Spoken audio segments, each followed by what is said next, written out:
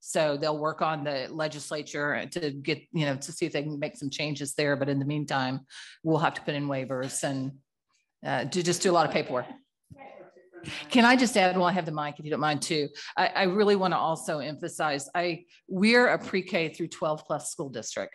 And one of the issues that I think it's been an oversight for us for a long time is really an emphasis to give preschool teachers the resources that they need. And so we sat down at the beginning of this year, started talking a lot about preschool. And Kim, I know you can probably speak to that. The other thing I'll just mention is 12 plus or 18 to 22. We've never really had resources and materials for that program. They go out in the community, they do a lot of job ready and do fantastic, but they should be having that training and the curriculum component when they're in our building, which is the Millbank building, that little tiny house that sits in front of JC. And we've really never invested in that program. And so they're doing some phenomenal work there this year, and trying to really make sure all the way through the pre-K through 12 plus, we're very focused. I don't know if you want to mention some of the stuff you're looking at with pre-K. Absolutely. And I'm sorry, Kara's not here because Kara and Tony and Stacy and all of us, we had a conversation at the beginning of the year when we talked about this opportunity to really have pre-K build up and help support. We have robust preschool classes that people value in our community, and there's a wait list and they can't wait to get in. One of the things that we noticed was we don't have any systematic curriculum.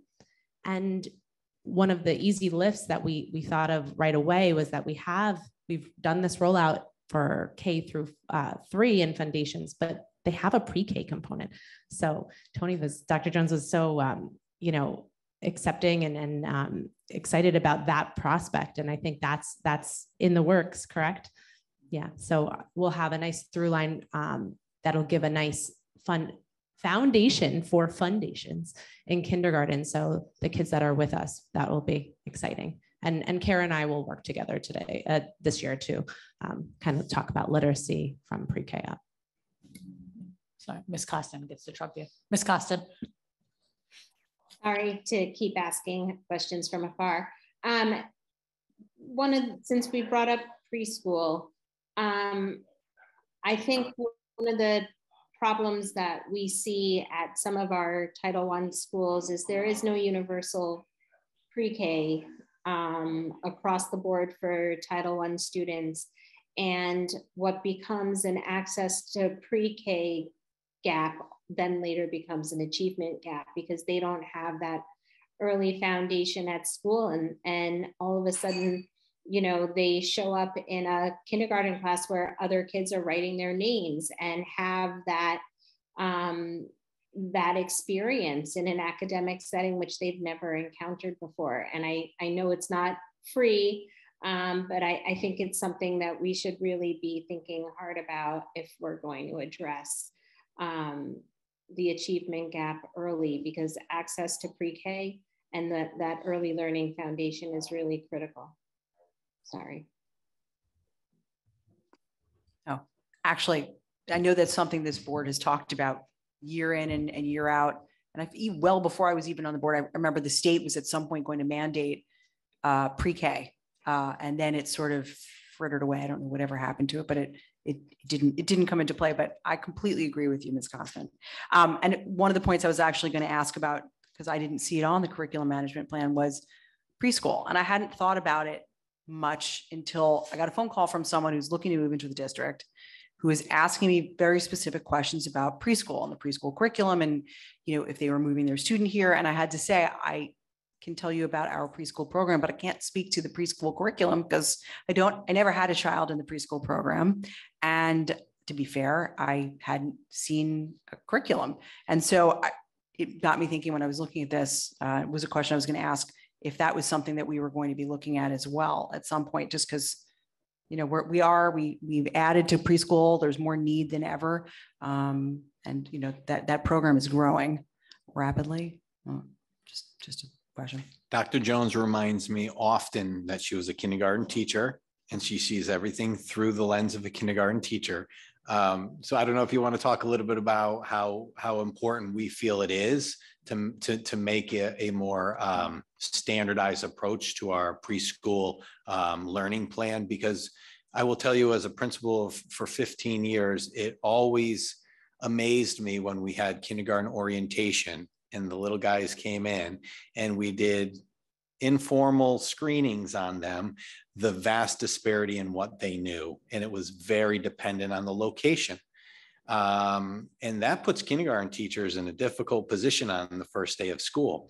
And you then throw in the age discrepancy in Connecticut, which can be 4.5 all the way to 6.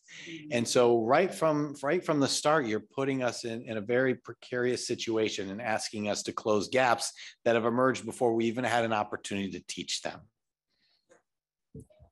Just to that, kind of following up on that, I know we were talking about with the math interventionists screening all of our kindergartners. Do we do the same thing with our literacy specialists, or we don't have enough staff for that? You know, it just would seem like a good idea. So we have a couple on kind of piggybacking on their great idea. We have 3 schools this year that kind of tried something a little bit different.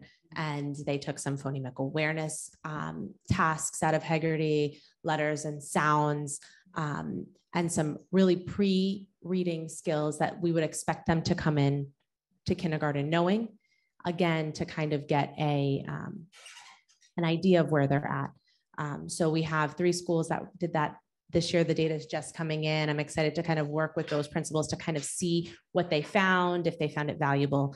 We do have a universal screener that is just a unit.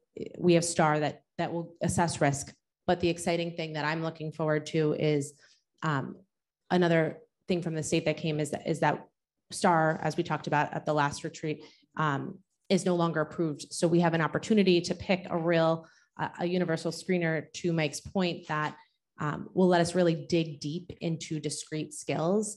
And when I look at the options here, there are some options that I think once we get a committee together to look at and look through, will really allow us to pinpoint areas that will do a nice through line into intervention, and we can catch that early and get us into some tier 1 intervention with our classroom teachers, so they know they can use the data to inform their small group or their whole class instruction, depending. And then our literacy specialists can also use that data to pick an intervention that will match the student. Right now, our literacy specialists are amazing, and they're doing, we use the core as a universal kind of screen when a kid comes to us. There's different components. There's phonics, phonemic awareness, comprehension, vocabulary. There's all different subtests that we can kind of dig in, pick a targeted goal based on, you know, what they need, and then provide intervention with, you know, evidence-based materials. I also think we can do a little bit of better job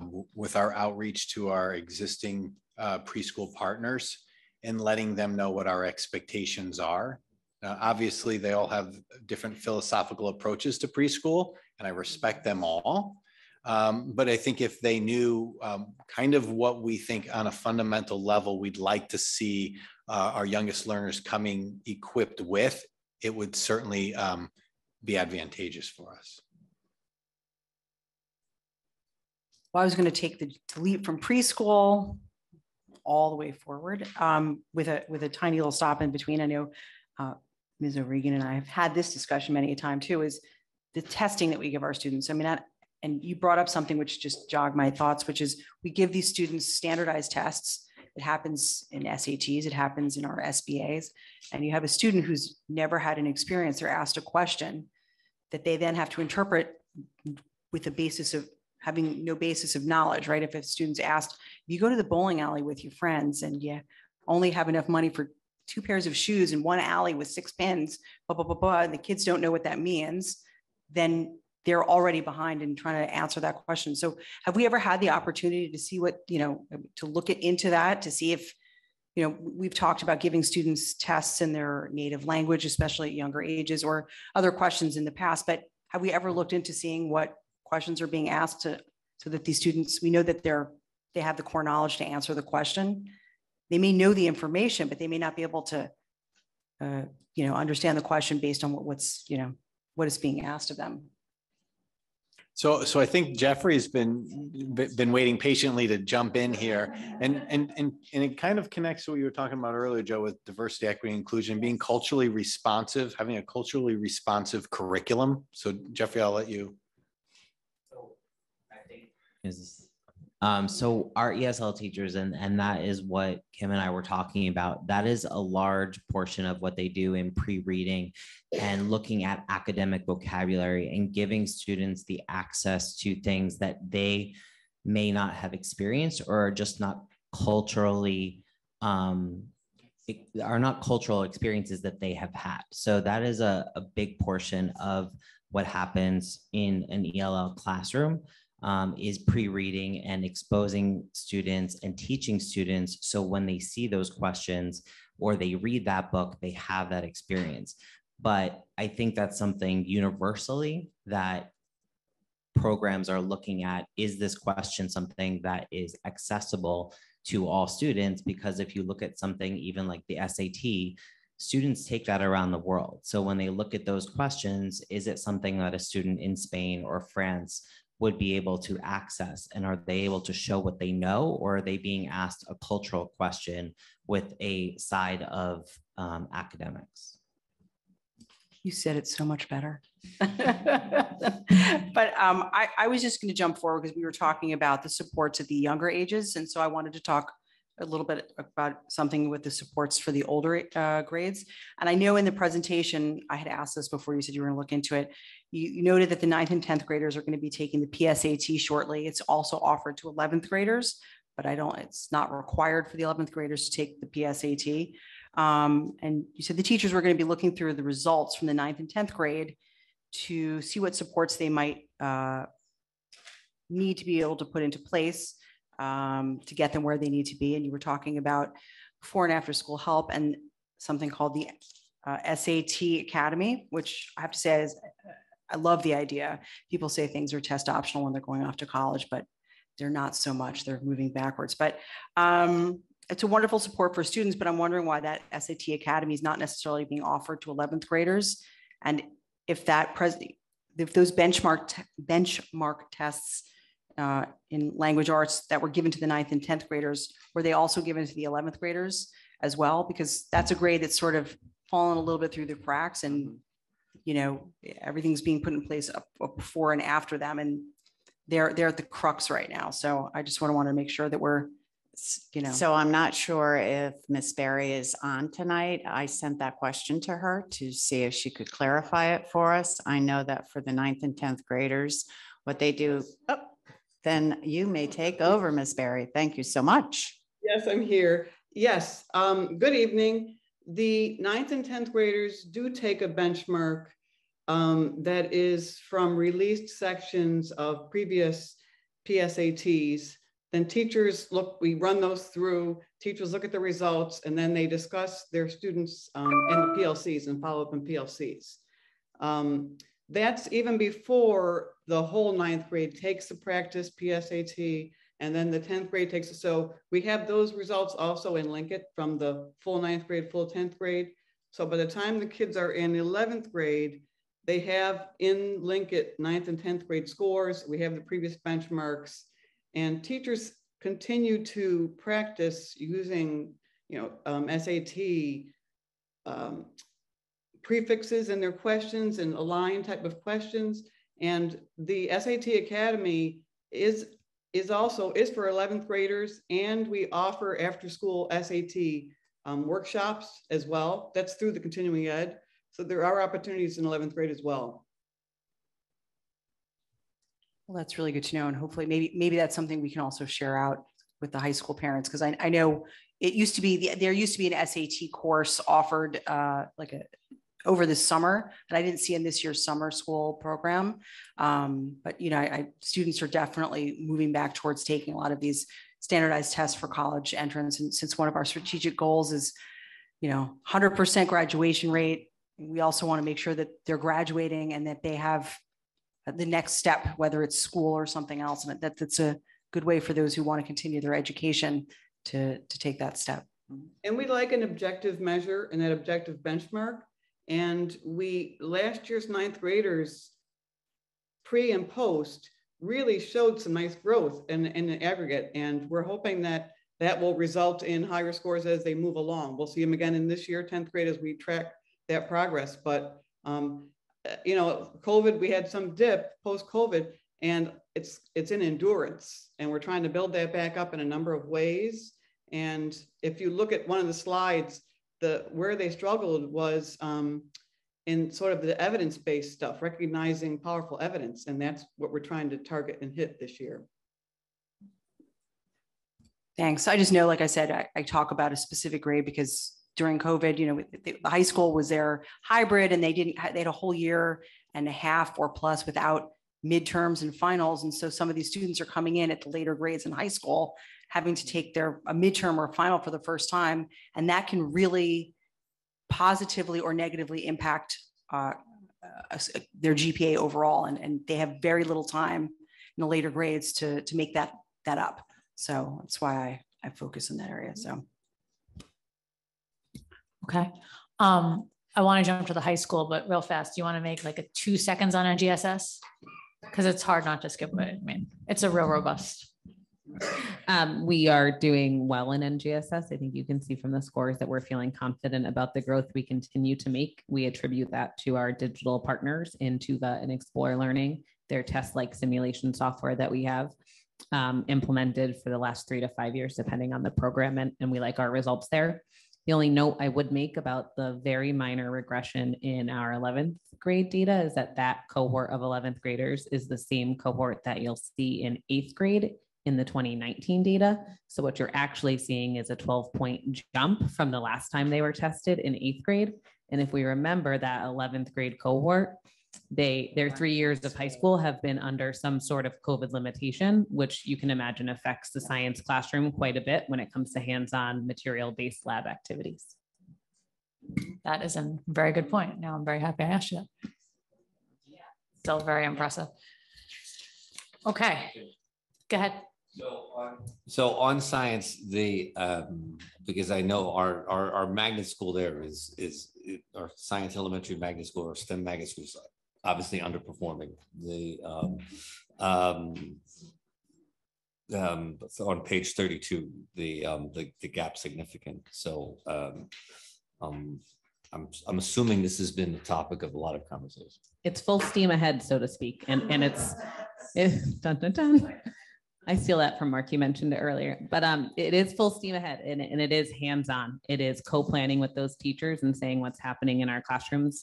What are we able to implement with fidelity in the curriculum as written, and where are we having content gaps in our teachers' understanding or instructional gaps in how the foundational units are to be implemented. Similar to, as Kim kind of just explained, students with differing background experiences tend to perform poorly on our science assessment. The science assessment uses what's referred to as novel phenomena to assess content and skill. So we have no idea what's going to be tested on this assessment at any time. They can take assessment strands from K through 5 in 4 different disciplines of science, and we never know what that's going to be. So what we do is we give broad understandings of all the content necessary in our K through 5 foundational lessons, and we drill down to the skills. The skills in that test are often about decoding and reading comprehension of data. So that's what we have our partners in digital platforms to work with. And I have work to do at our Title I schools. I know that we're ready for it and we're attacking on a day-to-day basis. Thank you. All right, I'm going to move to the high school, if that's okay with everyone. So, I don't know, I was going to jump into AP scores. Yeah, okay, fine. I mean, first of all, I'll just take a step back. It's amazing that the number of tests that we're given, the number of children that are taking AP exams and the success. I was trying to see if there was a correlation of any sort between the increase in certain subject areas and the scores, and it, not really. It sort of depended on the subject area, even more or less. But of course, what jumps out is, why is social studies just generally, there's just more tests? There's more tests. Right. So because I thought Lucy is on board too. She can answer those questions. So for I social realize it's studies. a dumb question, but so yes, have at it. Is she there? There she is. We can't You're hear on you. mute. Good evening. Yes, in social studies, we have many AP courses offered, hence why we have so many students taking AP tests in that area. AP psychology also happens to be a very popular course where we have close to 300 students taking that course, which also leads to a very high number of AP test takers. Okay, I didn't realize that. Thank you. Yes. Does anyone have specific questions on AP? It's not a specific question, it's an observation. I was really impressed that, you know, that last year's results, we had a lot of higher averages. I think that's, you know, the volume of tests is great, but how the kids are doing on the test is, you know, arguably more important. And I know like it's definitely content, you know, it doesn't look like it, but if you look at the other chart, there was a link in there about what the averages were in 21 versus 22. And I know the tests have been in 20, they were a little weird. So it's a weird year, but I think there were a lot of classes had really impressive increases in what the average score was. So kudos to the high school. Yeah, I mean, just if you look at Calculus AB and Calculus BC, the number of children taking that and the average score is incredible. And then the computer science too, to come back like it has in 2022 is just, I now understand why we're offering a class now beyond computer science AP. I mean, you know, a lot of people are talking about math and technology, and right here, But I also think, pretty you know, incredible look at results. English literature, which is one of the harder classes, AP classes, which went up almost a full point from 3.45 to 4.37. So that's a big, you know, with 125 kids, 124 kids taking it. You So also that's have to take impressive. into account that we start later than the APs are based on like Southern school schedule. So we already are at a deficit in time going in because our schools start later. And then this year in particular, we lost about, you know, what is it, 5 to 10 days of instruction. So the question I was gonna say is, I mean, there's certain things like that teachers will talk about this constantly, that they can't get through all the material. They try their best, but it's even harder with things like, you know, United States, you know, history and government, because it's linear. You can't really jump snow around. days. And so we had so many snow days. That was the only question I was going to point out or ask is, you know, at some point, how we figure out how to support those students, because every single day that we had as a snow day, it impacts those particular courses so much more. I mean, not so much more, but it impacts them in a different way because they're tested in a much earlier date. They're tested in early May. And then, you know, then we have no more way to build in there. Yeah, I noticed that one of the, at the open house, I learned just how quickly they were moving through the material. And one of the math teacher actually made the comment that I guess the way our schedule is set up, that she only has, how many minutes? 50, how much a block? 52, 54. And that, you know, other school systems, they're getting like a full on over an hour in math, and how she's trying to move through a BC calculus course at that speed. But then look, I mean, the results are pretty good. So I'm very impressed. And, but I feel like we need to ask Laura Newell a question. No, you can't get away without. So, I mean, it's harder for you because you don't have the same numbers of students taking a test, but what are you like most proud of here? There's art and design class seems pretty interesting. I think what I'm most proud of is on the art side is that we offer an option for students who aren't really into the hands-on art, and we offer that art history. So even though there are a small amount of kids, I went into class last week, all of a sudden there's a bunch of kids who are taking art history. And that was one of our newer courses. And it doesn't appeal to the typical studio student who submit a portfolio and along those lines. So I think what I'm most proud of is that we have such a nice, diverse offering that, like, if you're not the traditional, like even instrumentalist, you can take the music theory and the composition part. So the fact that we appeal to different types of students, and we do see, students taking advantage of that, that's what I'm really most proud of. And then I noticed that French had an uptick, right? In terms of, I think I heard it on the video, in terms of people taking the AP. Is that right? I think it was French. Okay.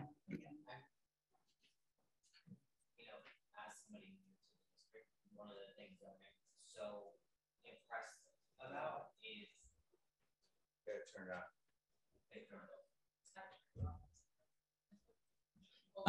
As somebody new to the district, one of the things I'm so impressed with is the scores overall on the APs. And when I look at the amount of students that we have taking them, that's something that I'm really excited about for the future, to have more of our students taking AP exams because they are doing so well. And I think that speaks volumes to the teaching that's going on at the high school and starting in our FUS program all the way up. And just to reiterate, like the number of kids taking it, it really is amazing college prep. Because, you know, there are many students who say, you know, their time at Greenwich High School was harder than their freshman year of college, you know, so because of all these AP classes. So I think we are preparing our students who are highly motivated. Cody's more recently out of high school. Maybe he can speak to that a little more. I'll give a plug for the APs. I graduated college in 3 years because of all the AP credits. That's pretty But cool. I will say, I had Mr. Epstein for AP US history, and he viewed anything lower than a 4 as an abject failure and measured against that. And so looking at our scores, we have a lot of room to improve, although some of them are quite impressive. But I was going to say, one of the things we do focus on so much are our AP, the number of students and the scores from the APs, but there are a lot of courses that don't have an AP component. We have a lot of honors programs and a lot of honors courses that they get the same credit for. A lot of students opt to take honors over an AP if it's offered for multiple reasons. They may not be ready. And I know I had asked if we could sort of, at some point going down the road in future, start to look at some of those honors courses as well. When we're looking at our, you know, not just APs, obviously it's, you know, easier to look at, but there's a huge component of our students that are taking these very high level honors courses and other honors options that we're not really seeing here and reflected here. And they're just as important as the APs, because some of the students just, you know, they can't do the APs for multiple different reasons. So I wanted to point that out. So because I think it's an important designation to have. We've already started on gathering that data for you. Thanks. Yes. I was going to say something similar. You should always be concerned when you're thinking like me. Because I'm wondering about the metrics. If there are other metrics that in regard to the AP, if we're counting the right way, if this is fleshing out as much as we should. So I'm curious, for example, the raw numbers are great. It'd be interesting to see what percentage, and track over time, what percentage of our students are graduating with AP credit, how that number changes, and how many AP credits different students graduate, like how many students are leaving with 4, how many students Like how many tests they've passed, right? You said, you know, as they graduate, that would be good data. I think that might be, as far as that these numbers are great, but I don't know if they tell the whole story, much like tracking the honors. And they help already. Point, Chef. Yes, they do. It's very expensive. The tests are very expensive. Yeah, well, yeah, they're like $90 a test. No, we do for students with needs, but overall, we couldn't afford to spend to pay for every single over one of $100 these each. students.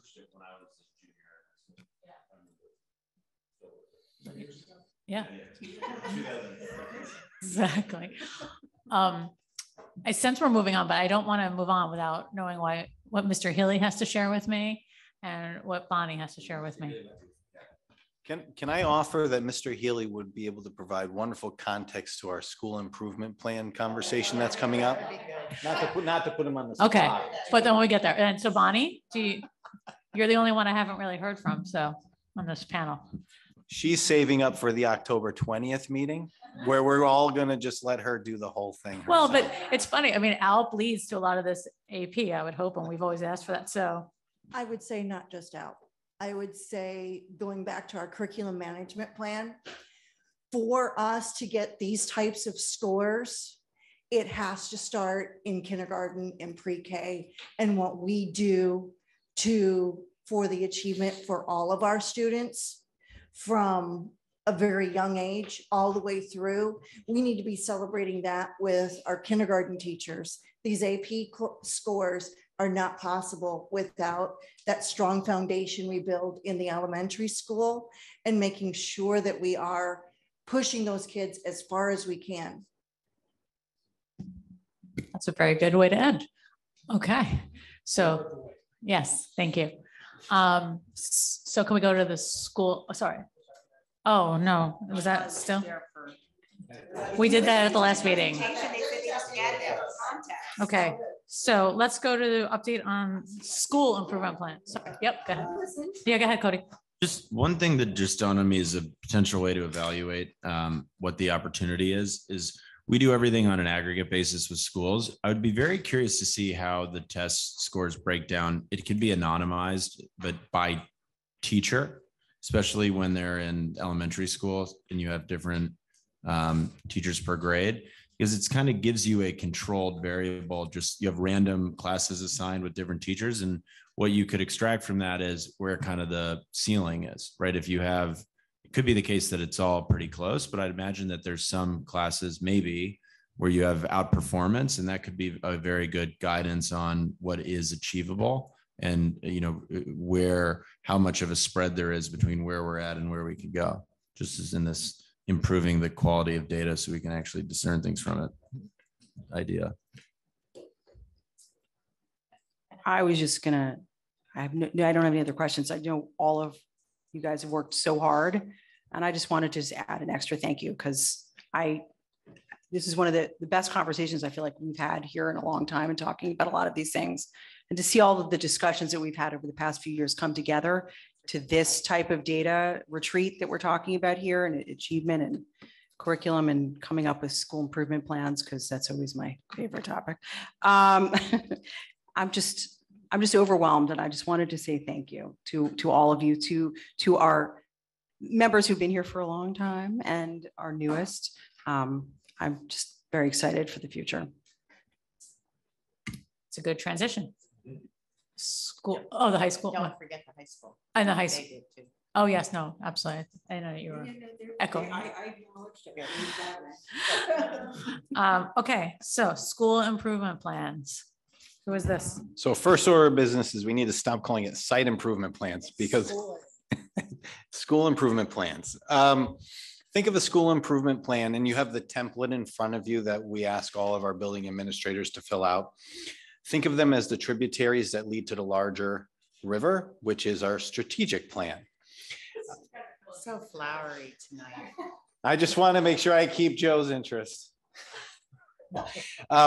Every school, and I think let's start with when you'll be able to see these. So on October 17th, they're due. The high school plan is due to Dr. Carabillo. The elementary and middle school plans are due to me. Most of them are already finished with their plans, but that date also coincides with when the building administrator's goals are due. Why is that? It's because there should be a direct through line between the teacher goals that are set, the building administrator's goals, and the school improvement plan goals, and they all lead into our strategic plan. So I think this is a wonderful opportunity for Mr. Healy to have a little microphone time and talk a little bit about how he approaches the process at Central Middle School, if he wouldn't mind. Really invitation? What if I would?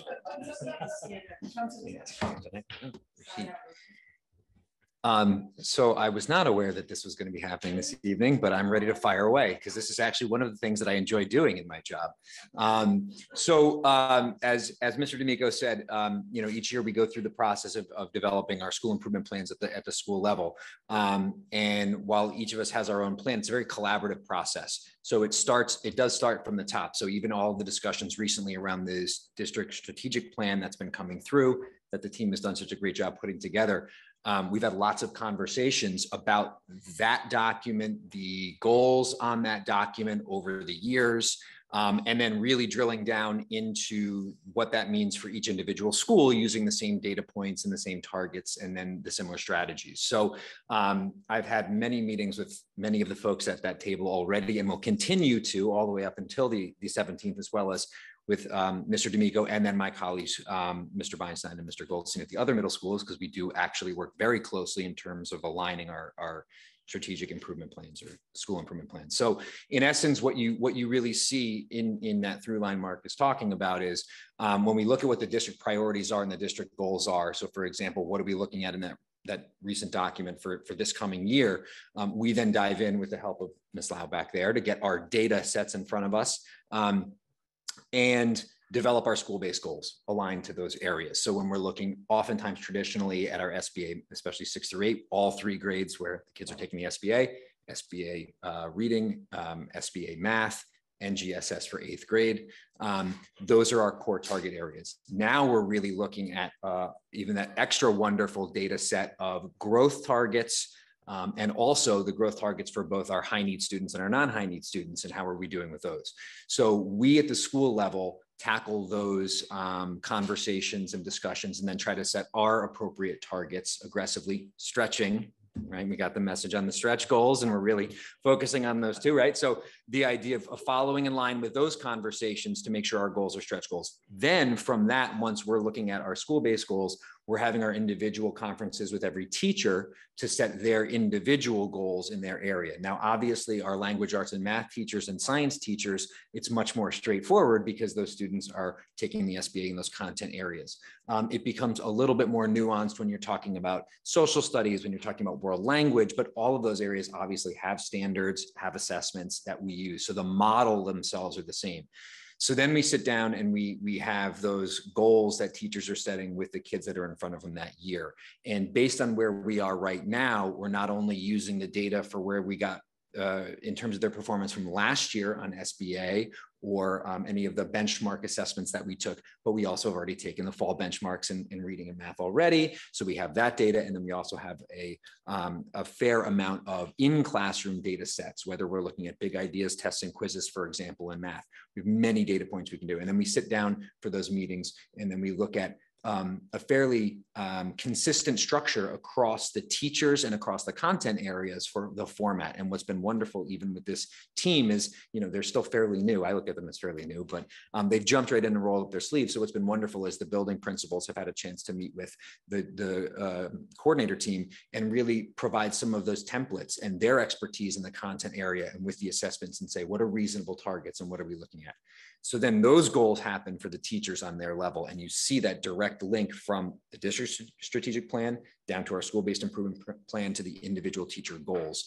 And then what we're really also working to align are the strategies that we are using to meet those goals. What we've decided, we believe, with our pedagogical knowledge, this is what's going to get us there. And so we really work to look at the strategies that have been implemented. So simply speaking, again, when you're looking at big ideas or you're looking at the ELA reading or the social studies, implementing those lessons is supposed to result in what we're looking for in terms of student gains. And so we're making sure that those are relevant in our plans, which also include professional learning, right? How our teachers are spending their time outside of the classroom, improving their practice and building their capacity. And then what's going on exactly in the classroom. So then when we go through and walk through, whether it's a group with the coordinators who come to the buildings or we do it in our own building base, we're actually seeing these plans in action. We are taking in that information and giving feedback to the teachers on their progress toward their goals periodically. And then of course we have the mid-year check-in to see where they are with their goals. And then obviously the end of year reflection. So it really is a very clean line from what the expectation is at the district level down to what we're doing at the schools, down to every individual teacher. Just something that I would add from the elementary perspective is the 11 elementary principals have come together, worked with the coordinators and Ms. Lau to unpack the data at the elementary level as well. And one of the messages that we wanted to make sure our teachers heard loudly and clearly was we aren't coming off our big ideas implementation initiative. Historically speaking, in Greenwich, we would shift initiatives after 1 year of implementation. And we would never give teachers really an opportunity to master to a level of breadth and depth that we feel is appropriate for them to utilize new tools and resources. So we're signaling, we're staying the course for a second year, because we know that next year we have to move on to reading. So you'll see a through line by and large in our elementary school improvement plans that we're staying the course. Our academic focus is on mathematics, making sure that the teachers feel quite comfortable and confident in delivering the Big Ideas platform at a level that we feel is commensurate with the training that we've provided thus far.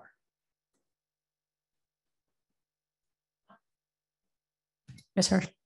Just to, as I know, SIP plans, I was on that fun committee too. So this is just something for us to discuss for agenda planning. We haven't had an update on, the SIP goals. I know in the past, we usually get the SIP, each school's SIP plan, and then get an update at some point during the school year. I think the last time we got that, I had asked Tony, I think it was 2019, I'd reached out. And so I was like, that's the last time I remember seeing the SIP goals and the update where schools work towards that for obvious reasons. So if we're going to be getting those in the traditional October timeframe, the plans, I was going to say, just for agenda planning down the future, and to give a thought as to what timing might be good for us to get an update as to where people are, or if we want to just tie that into, as a strategic plan update on goals. But it's just a discussion for a later point, because I was going to say most people sitting here haven't had the opportunity to have a SIP update.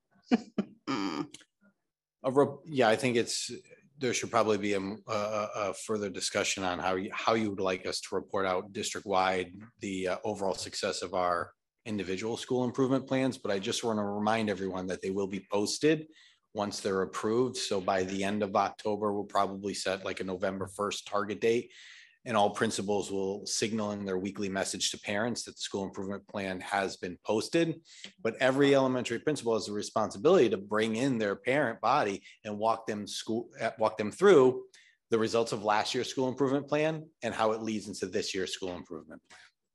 And they are all posted on every single school's main page, if anybody has interest in going back and looking through, because I have read all of them. Have you, Joe? Okay, I think that's great. Yep, Michael Joseph. So let me just say, because I heard a number of things there that I think are worth highlighting, because I think they're all terrific. Run one based on, it's grounding all of this in real data and just in the performance of students and achievement in real time. We'll spend not only the data we just looked through, but the benchmarks from only, this fall. It sounds like there's a laser-like focus here on instruction. And very much we're talking about a level of organizational coherence that I think is new to us in certain ways. That's really, really terrific. Because I'm weird, I've gone back and read many SIP plans over the years. And many of them seem like they were written in past years, not this year. Many seem like they've been written in a vacuum. And what you're describing here is a process that's very much tied to both down to the teacher level and up all the way to the strategic plan, and goes not only this year, but out towards the future. And also very much tied to other aspects, the curriculum work, the teacher evaluation work that Ann talked about last time, all different aspects of the organization. And I think that kind of coherence is something we've clearly been aspiring to for a while. And it's important to highlight that. Well, it also creates a level of interdependency for our building administrators to learn from each other. So for example, we talked earlier about the success at New Lebanon School. The administration from New Lebanon School has the opportunity, when coming together with the rest of the administrative team, to talk about the strategies that they employed that led to those successes. Other administrators learn from their colleagues when you have those opportunities for those conversations. Anything else? No? Okay, then I think we got to tackle capital. Thank you very much. Thank you. I think everyone can go home, right? Thank you.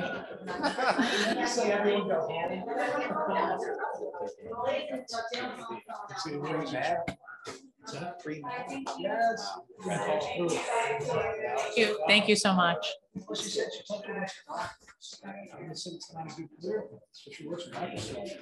Okay, she runs a division. Yeah. Central. Any central questions? Boy, was that great or what? He's ready. That was off the cuff. I don't think there's anything. It's not. Laura. It's nothing you need to.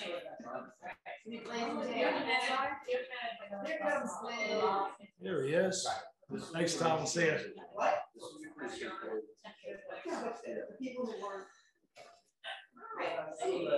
Yeah, it's just not like this. That's why we do it.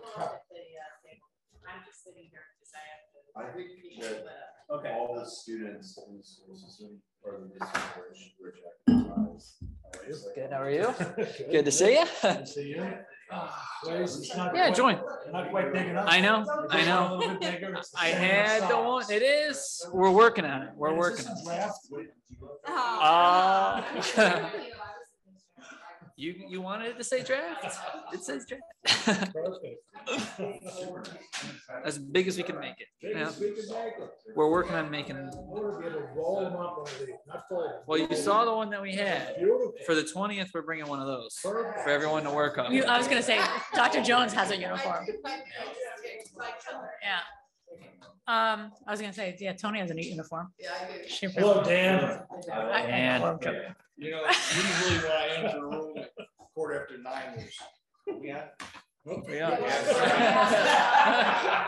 we are. No hot mic moments. Okay, so we're moving to capital budget planning. And for the, whatever, 5 people that are listening or whoever, I don't know, I'm just joking. Your packet? Yep. Just to be clear, this town, this is again earlier than historically, right? Meeting the town, revised town process, which again was apparently a decade-old process, but okay, we're becoming familiar with it. And so it is a little fast, and therefore we're only going to be having public comment on it when we meet and vote on this plan. So I'm going to, maybe if you could put in your Friday note, to please encourage parents to maybe look at this document and then provide their thoughts, because we'll certainly take a lot of public comment if they come on the 20th, but yeah, but emails and everything. Too, right? Yeah, I want to make sure we get a lot of feedback, since there's a lot going on here. So with that, can I ask Ms. Downey, because I didn't get to go to the budget committee, with a little bit of an update? Happy to. So I've spoken to some of you. So the budget committee met two days ago, and we focused our discussion on some of the major projects, kind of the big ones, including but not limited to Central Middle School, the Western Middle School fields, Julian Curtis, Old Greenwich, and there was a discussion of Riverside as our next building in the food chain. I'm gonna not give you the, but basically all 4 of us participated. Blaze was there, Tony was there. I think it was a really productive discussion. We got a couple different ideas on the direction we were thinking the board would want to go, given the 4 of us were there. So some of the documents were revised from the original posting to reflect those thoughts. They are not, nothing is final until we vote on it on October 20th. But this was kind of the mood of the room, the consensus of the direction we suggested that Blaze and Tony kind of revised the documents. So I just to the extent anyone says, well, you made changes and you didn't vote on it, well, nothing has been voted on. So just to be very clear. So I think I'm going to turn it over to Blaze to give a little summary of what was changed based on our discussions. And it was a very free-form discussion. Tonight's intended to be that way for those of you who weren't there. So to just ask questions and, nothing's etched in stone, right? Yeah, no, not at all. Yeah, I think we had a really productive budget committee meeting, and we got some really good feedback from the members and went through the main drivers of cost. We had posted that really 5 projects for this year's request are driving, over 87% of the request just in those 5 projects. And then the 5-year window, we really had just a handful of really significant items that were really driving most and are forcing a lot of the conversation. So we tackled those head on. And what is before you are a few things, and I'll, I guess, run through each of them, and then we can talk about the main ones because they're pretty significant. The first one is the thought process behind Central Middle School. It's highlighted because the number wasn't changed yet, but we all know at this point that after the pandemic, the number on square footage that was given was a little on the low side given changes in the market. What the thought process here, and I'm working with the building committee on the time frame of when these numbers will be released, and if not, what we can do. But the architects were going to be required in the RFP to give their best estimate based on market conditions. So each of those bids has a square foot price, all inclusive except FF&E, hopefully.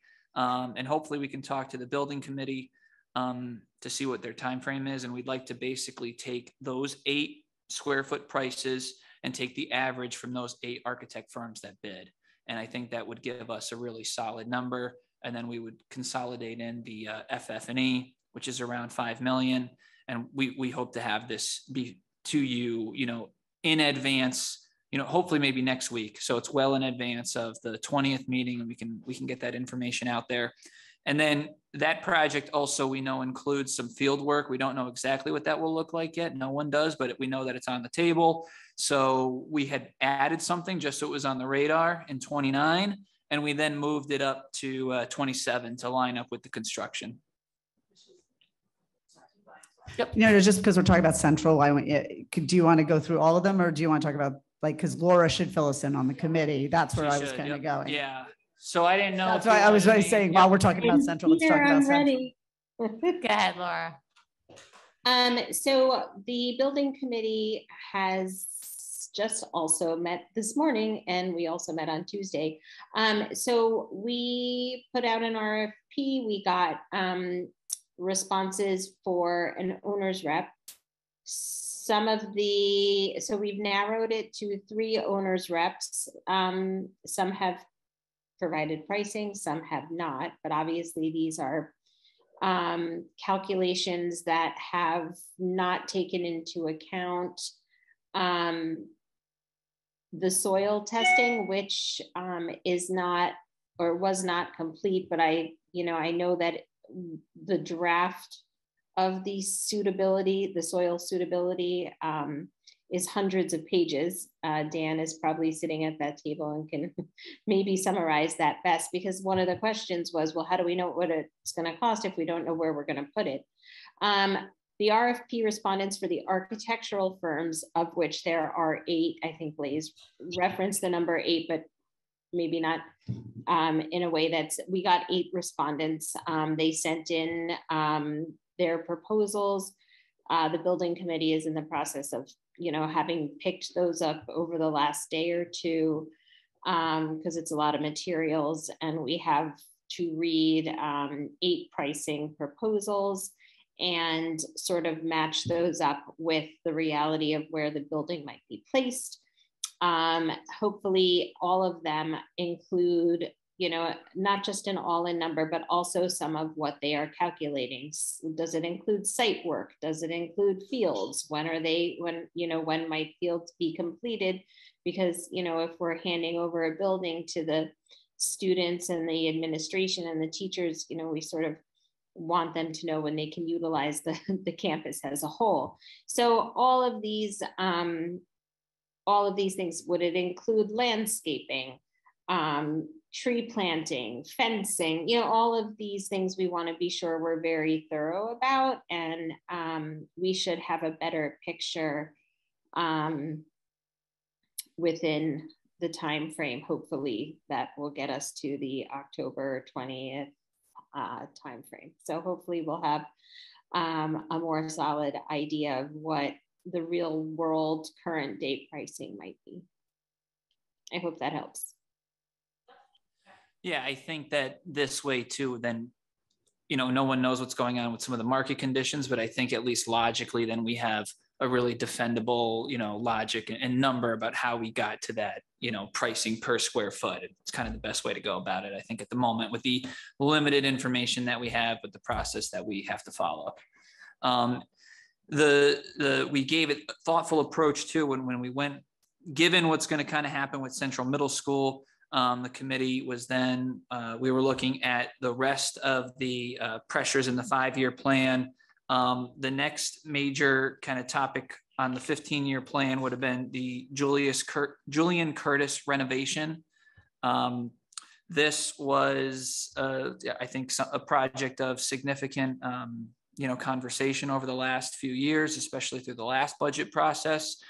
That has been taken into account. The 15-year request that we have before you, we were looking at. Dr. Jones, actually, and Dan are out walking the facilities. They did all the facilities last week to kind of look at conditions and everything, met with the principal. And so coming up with a kind of maybe a potential hybrid approach. We talked about this for a long time on Tuesday, where expansion renovation versus doing some targeted needed renovations.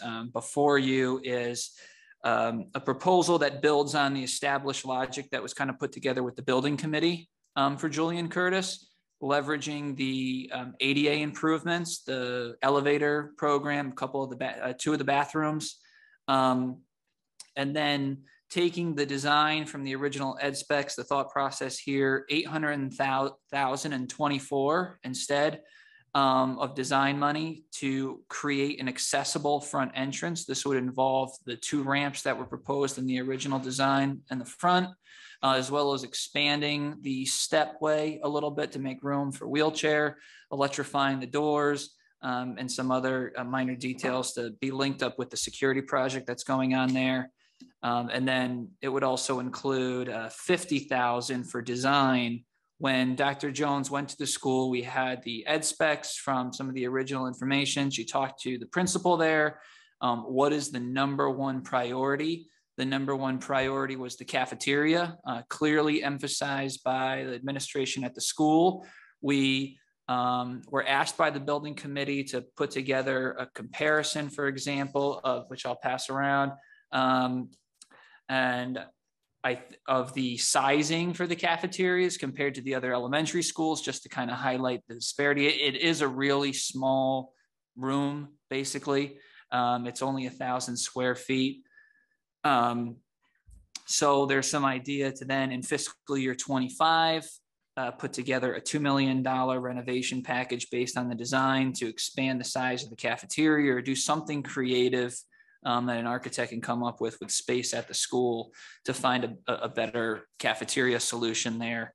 And then in fiscal year 26, then go through after the cafeteria is done and do a much needed renovation of the millwork fixtures and equipment.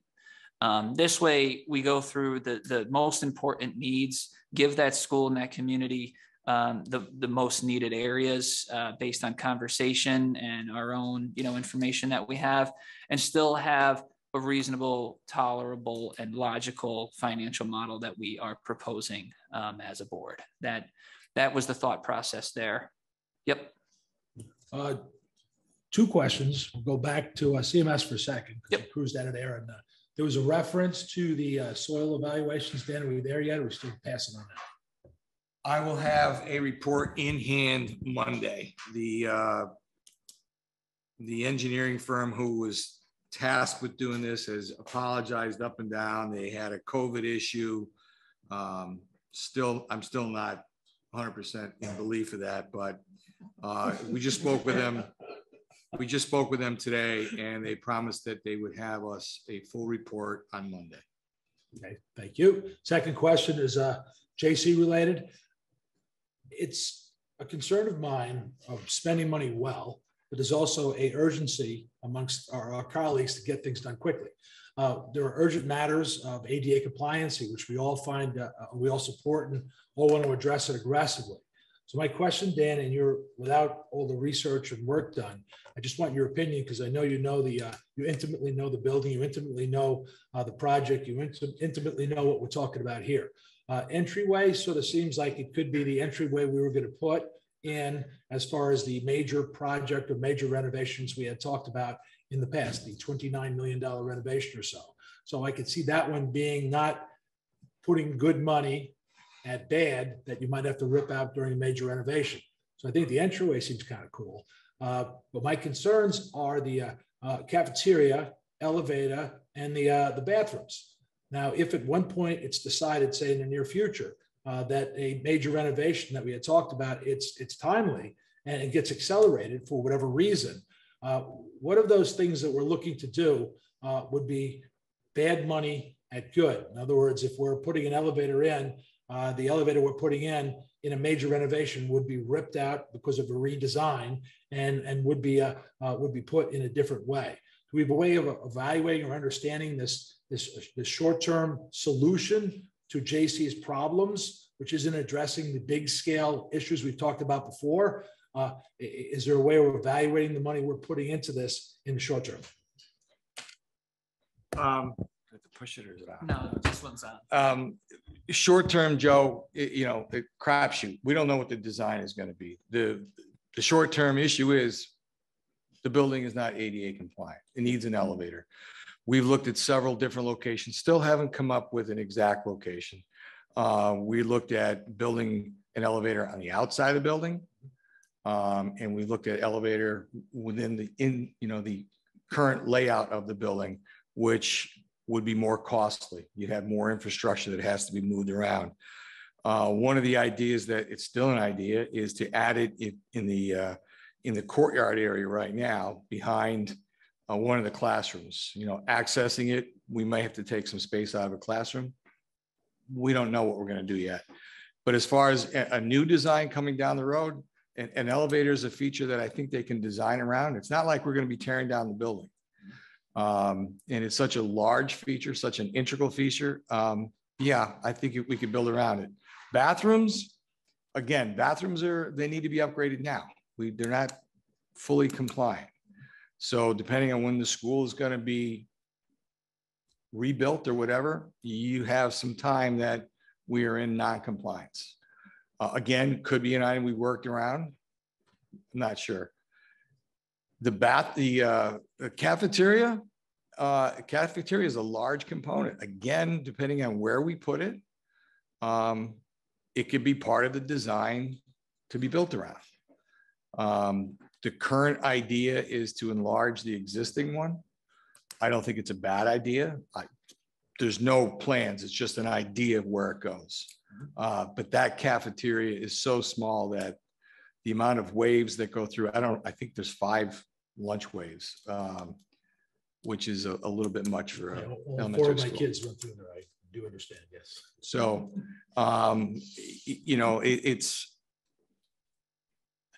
is there a definitive answer? No. Is something going to be touched in a major renovation? Probably. But I think if we get the right people, if and when this comes along and we tell them, hey, we don't want you to touch this, we want you to work around it, they can do that.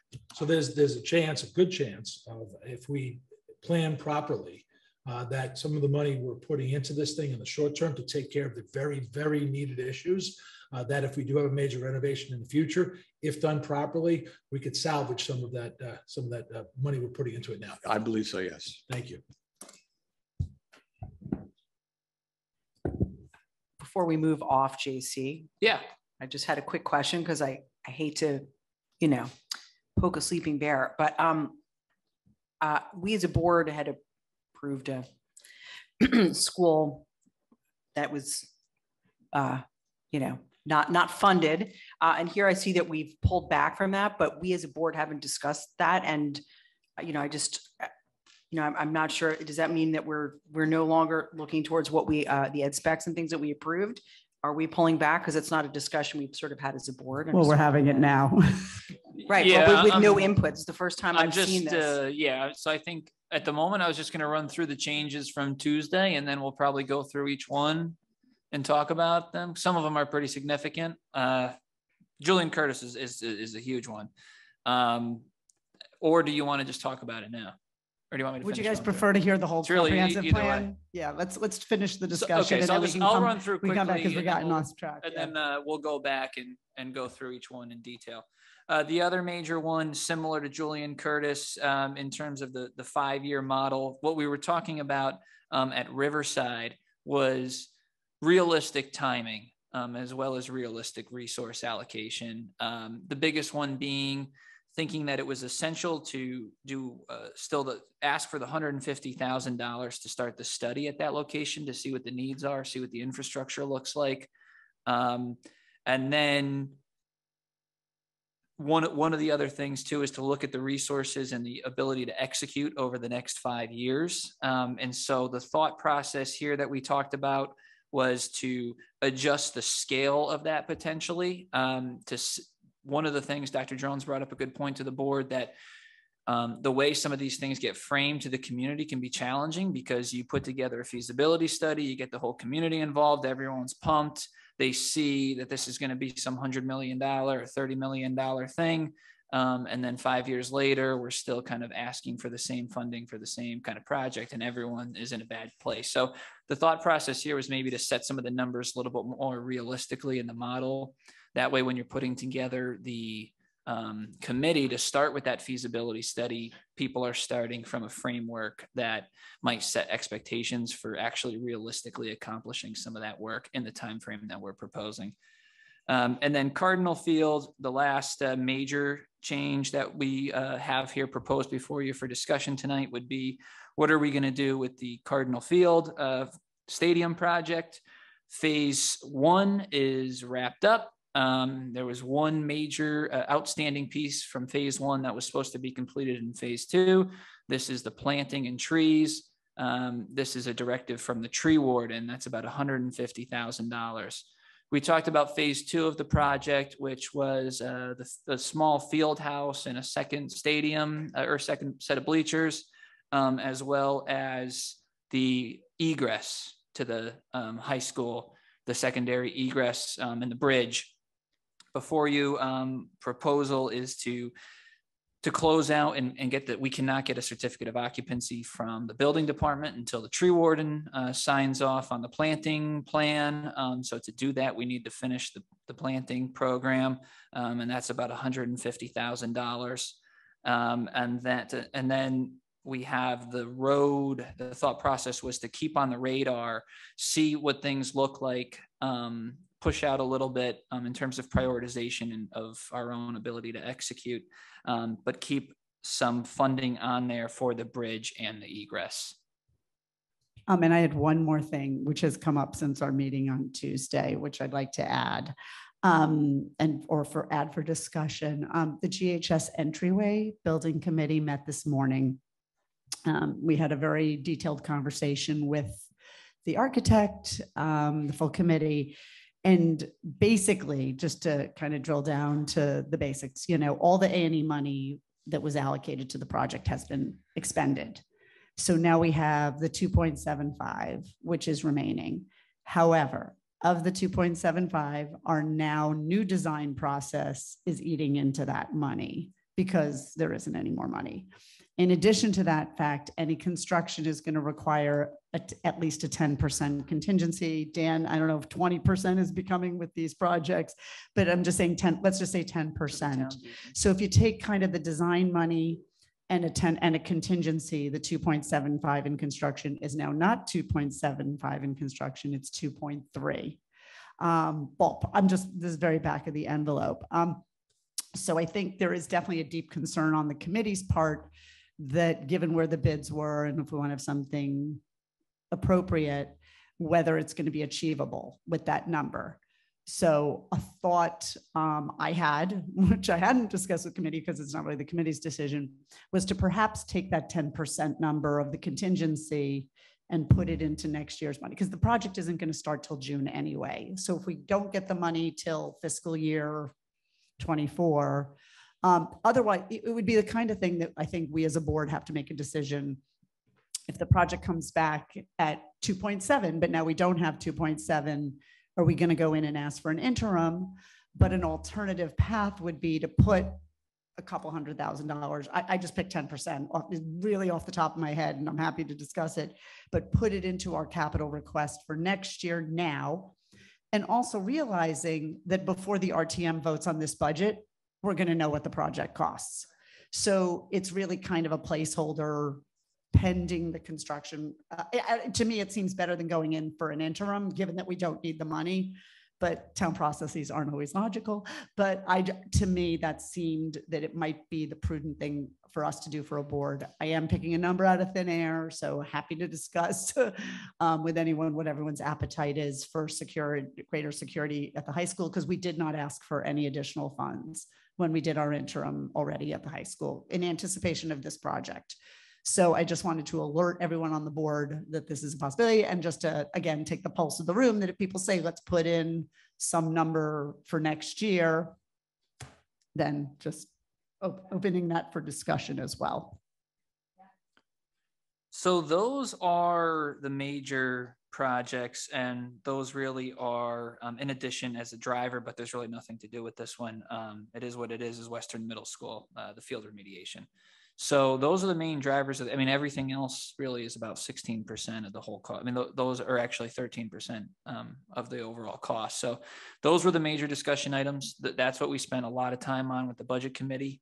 And I think basically we just go through each one, the major ones for now, and then take other questions on the smaller stuff if there are ones. So.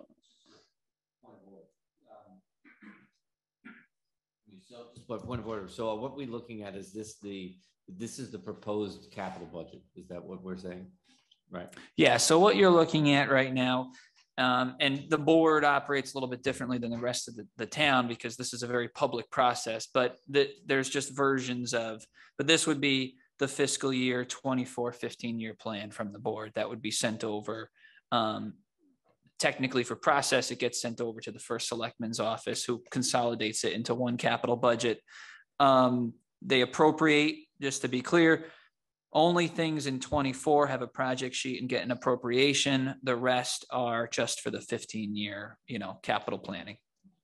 So when we vote next time, are we voting on 23, 24, or are we voting on the 15-year plan? You would be voting in on your 15-year plan that includes your appropriations for 24. But we're not, we're obviously not, we can adjust any of those, but this is just more for the town's planning process for that, like by signaling, for example, the Julian Curtis and the Riverside, we're signaling that we're not going to be looking for 30 million for Riverside, we're gonna be looking for 15. Which no, I mean, that makes sense. The numbers are completely in the out years. These are all theoretical model, just for planning purposes. By voting this year on, $30,000 for kitchen equipment in 10 years, we're not saying that that's what we anticipate. The nice thing about having when we have the 15-year model is most of it will kind of shift, and then we add in the out year. But the good thing is for the model too, is if something like Dan might open up a project and then find out that we've got to accelerate a project or push one out, and that's all a very acceptable part of the process. Certainly more accurate than going back to the strategic plan. This would be, they're all informed to one another. So that would be kind of the process. Yeah. But your real numbers for appropriation are your 24 numbers. And the town did ask the board, just as a reminder, instead of, a 15-year plan, but really focusing on the 5-year. In the guidelines, we're supposed to be getting a 5-year number for the whole town from in the budget guidelines for capital, rather than just a 1 year. And I guess the challenge is going to be, just from things I'm hearing, is like the town's going to give the BET is going to give a 5-year capital number. I think the problem we're going to all find, us and the BET and their team, is the central number is going to throw all the math off. That's not our concern. Could be 25% of the 5 It could be, yeah. But again, that's not our job. Right. That's the BET's job. Right. So the question is how they choose to finance it is not our concern. We should ask for what we believe we need and let them figure it out. Everybody has their job, right? It's not our job to do the financing. It's our job to say, this is what we think we're going to need, and let them say what's going to be funded. Yeah. And I think this way we have what we have put together as a team. I think we'll be going into it with a logical approach that we took to doing this. May not work, but right. No, but it's certainly more reasonable. And you obviously did a lot of good work at the budget committee, because They really did. I mean, we really had a really good conversation. Right. Yeah, wonderful. Yes. Okay, so I'm going to jump into a few things, if that's okay. Okay, so straight to ADA compliance. I'm skipping. Let's finish on the big projects first. I Oh. would say, is every. Yeah, I think like- we might I guess I was wanna- going to talk think- about it during that, but okay. Yeah, the biggest ones I think maybe we'll run through, because there might be a lot of conversation just on, maybe not as much on Central Middle School, but definitely I think on Julian Curtis. We should all be on the same page in Riverside. And those are the most time sensitive I think on the projects to have Riverside direction one, one of my thoughts would be, I'm not sure why we have a 2-year gap between A&E and construction. Because we did it, I know we were shifting things around. But we kind of have a feasibility, then a year off, then A&E, and then 2 years off. And the problem's going to be with the state reimbursement process that then it's really going to be 3 years off. I think we should consider putting the 15 for Riverside in the fiscal year 28.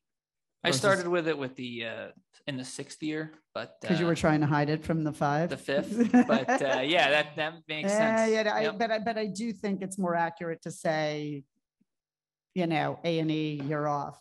Yeah. Because kind of that's consistent with the way we've done our other projects. Just saying, I know.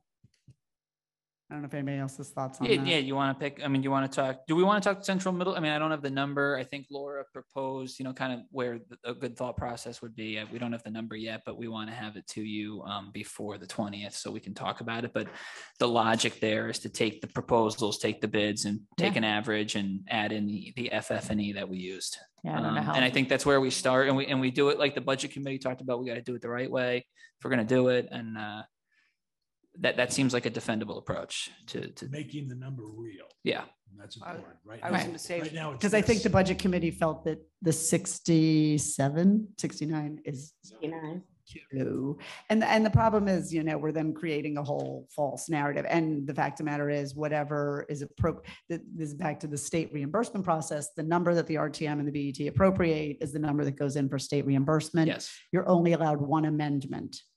So you want your number to be as close to realistic as possible. So you don't want to be, adding $30 million. I don't think the state's going to look too kindly on us. No. Go ahead. I think one thing that we've had some pressure put on us about, and maybe even been criticized about, is the priorities. It's creating priorities.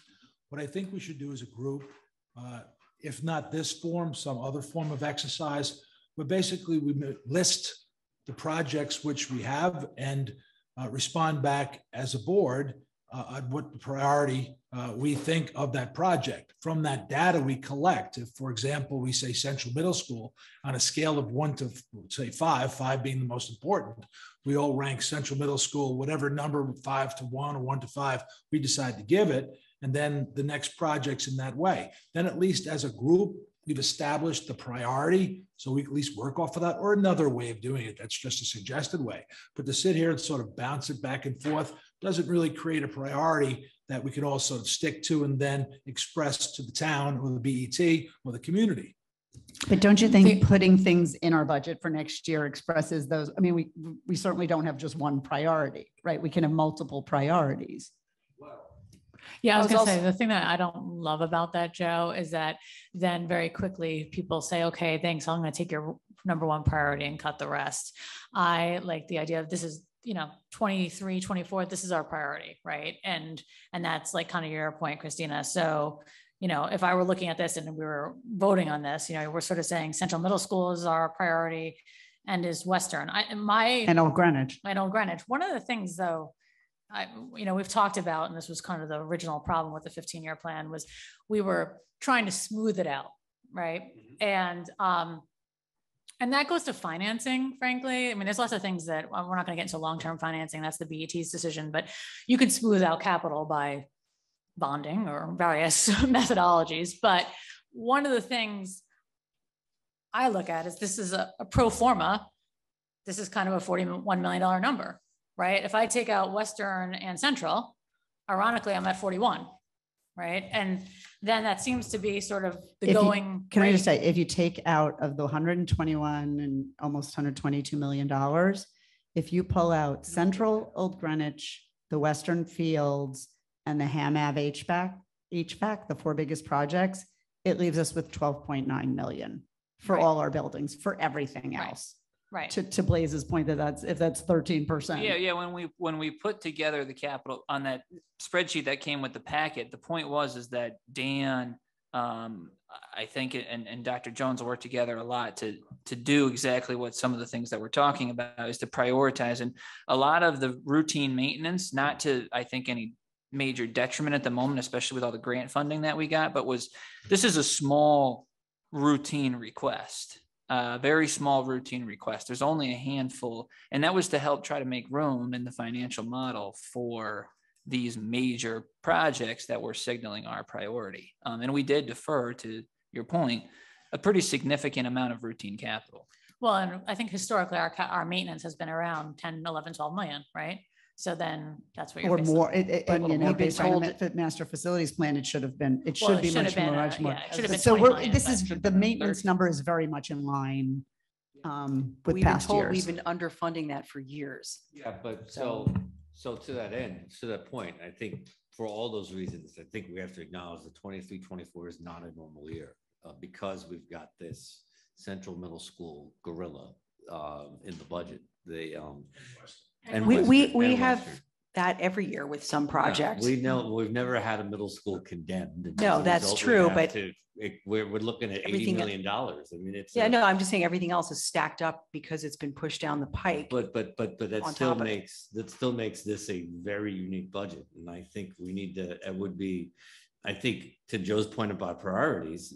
I'm not suggesting we shortchange maintenance, but I do think it's appropriate that we look at that and we do prioritize some things. I would argue it's not the year for some of these small projects Such that as? don't make that aren't maintenance necessarily, such as the track, such as maybe the HVAC, such as fences, such as playgrounds. As much as I love playgrounds, such as these unfortunately, some of these tough choices like that probably need to be made this year if we're really serious about getting, these major projects done. And the $400,000 track that might need to wait a year. When we're not funding an $80 million middle school, and is that a big part of the We budget? asked for the track last year and we didn't get it. I know. So we've already deferred it. Well, yeah, but the reality is, even last time, now look at this year's ask. But that's the problem, is that we have asked for a lot of these projects. So let me take 2 steps back. It's that when the master facility plan was first put forward, and most of us here weren't on the board, I think only Kathleen was, they prioritized everything. They went through it. They said, these are the things that are the most important to us, which is ADA, school, safety, and I forgot what the third one was off the top of my head, air quality. And that is how all of these projects were prioritized. We've been looking at Julian Curtis, Riverside, and Old Greenwich for I can't tell you how long. Yes, Central has had to jump forward in the timeline, but more than half of the stuff that we're looking at here is stuff that's been kicked down the road. And if we keep doing that, the costs are just going to escalate. I'm not saying we're kicking everything down the word. I'm saying we have to acknowledge that this is an extraordinarily unique budget year. But I think some of the projects you're talking about, I mean, not that I'm going to say they're sort of chump change, like the track at the high school. No, I'm saying so reducing those is so de minimis. It doesn't mean it's not meaningful. Like, I disagree that, cutting all these little things really impacts our students and our buildings, and we've deferred a lot of maintenance, and look where we are now on Central and North Main. Well, that's what some of these smaller projects are if we defer some. Just Mr. Kelly. May I thank you? Since I've been on the board now for 3 years, if the priority of the project was a horse race, it would be in the lead. We have JC in second place. We have OG in third place. We have Central Middle School. Oh no, Central Middle School makes a move around the outside. That moves to the first place. Second place goes Julie Curtis. Third place goes Greenwich. Oh no, where's Riverside? Bring it up the rear. Okay, what's happening then? If announced like a horse race in the time here, we're getting criticized, and I've seen this year after year, where the money folks, the BET people, are telling us, well, you guys can't get your priorities straight. We had nothing to do with North Miami School ceiling collapsing and all of a sudden getting in front of the horse race. So that was now first. So then again, they look at us as we're trying to advance our project saying, well, you guys can't get your order straight. And it seems like a way that they're deferring the responsibility of pushing off the projects on us. So I would suggest, and if it's Central Middle School seems to be the consensus right here, we make a clear statement that that is the priority for us to move forward on stuff. Own it. Don't let anything else step in the way. Own it, declare it, and say this is the priority. So nobody can then push on us the fact that we don't understand our own priorities. That's the reason why in the ranking system might be an incorrect way of doing it, but we definitely have to put our priority together and stop the criticism from the outside saying we don't know what's first. And then you just drop Western Middle School in that sense. Is that what you're suggesting? Could you imagine that? Pardon, say that. So again? you're dropping Western Middle School fields in that scenario? I didn't make a priority, Okay. but we have to make that priority and own those priorities. Yes, Cody. I think you would, in a world where you said you have to underbuild Central or delay Western a year, I think you would build Central correctly and delay it. Now, you know how I feel about Western. I think all the parents should have pitchforks and be at these bureaucrats' houses who are holding this up, burning them down. But so I'm not saying that I think that's the right thing, but I do agree with Joe that the prioritizing, there's a intangible benefit to us by, and I actually think we did that. So I'm not I thought we had a very productive budget committee meeting where we said, okay, we know the Central number is going up a lot. So what can we do to, change the expected capital needs? And we did that. But I do agree that I think it's actually helpful to just say, hey, this is what matters the most and second most, third most. Because if we don't, we can pretend that like it'll all get funded anyways, but usually it just then leaves our control and someone else will do it. So I think some of what we're talking about is semantic, but I think the general approach Joe's recommending makes sense. And I do think our budget committee meeting, I thought was actually a really good meeting.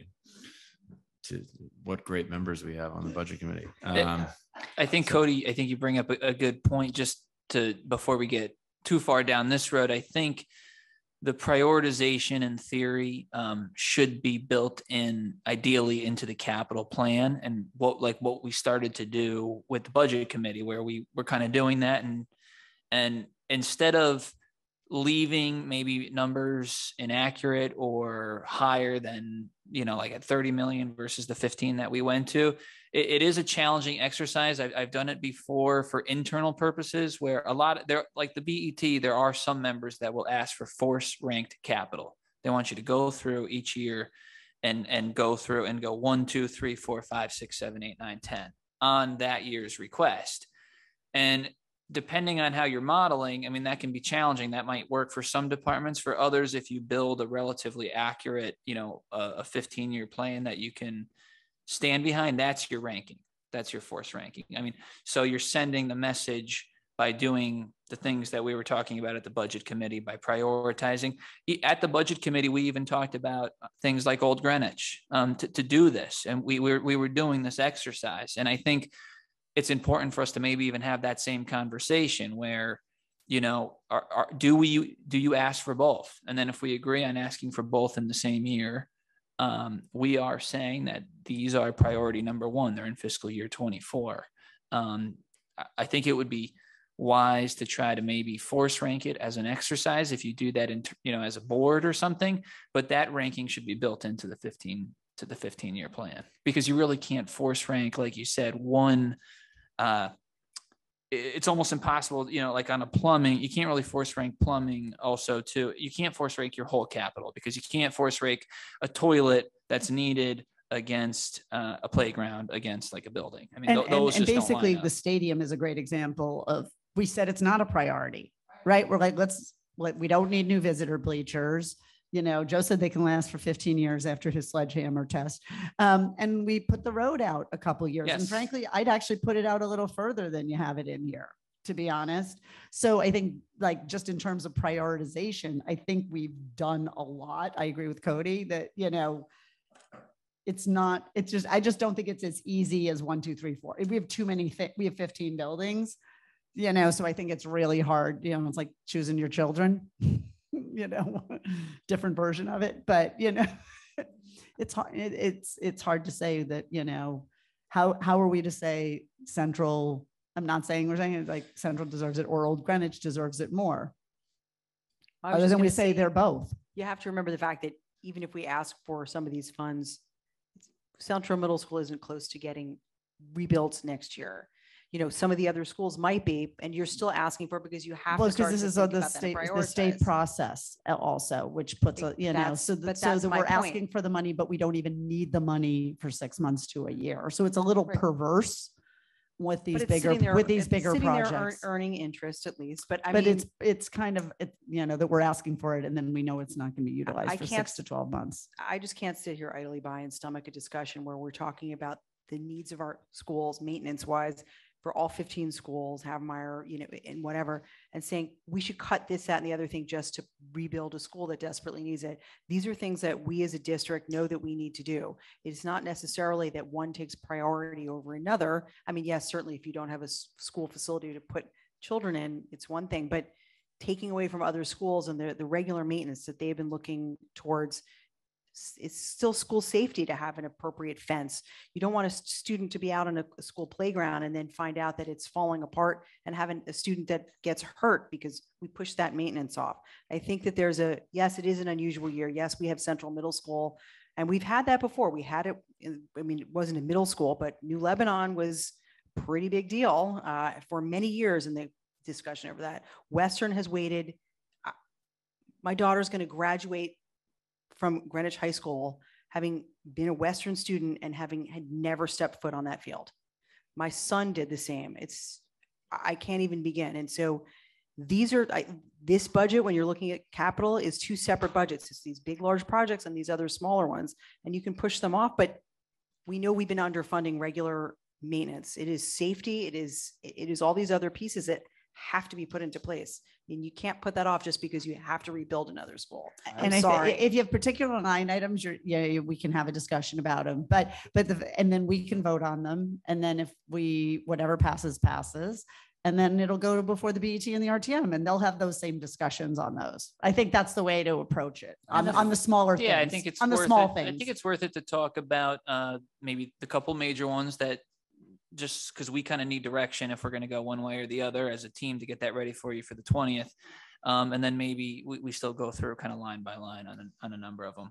But just in interest of time, I think it would be helpful to talk about the major ones so that our team kind of knows which way to go. And the other good point is this is very different than operating because the selectman actually really works on capital, whereas the operating is kind of straight to the BET.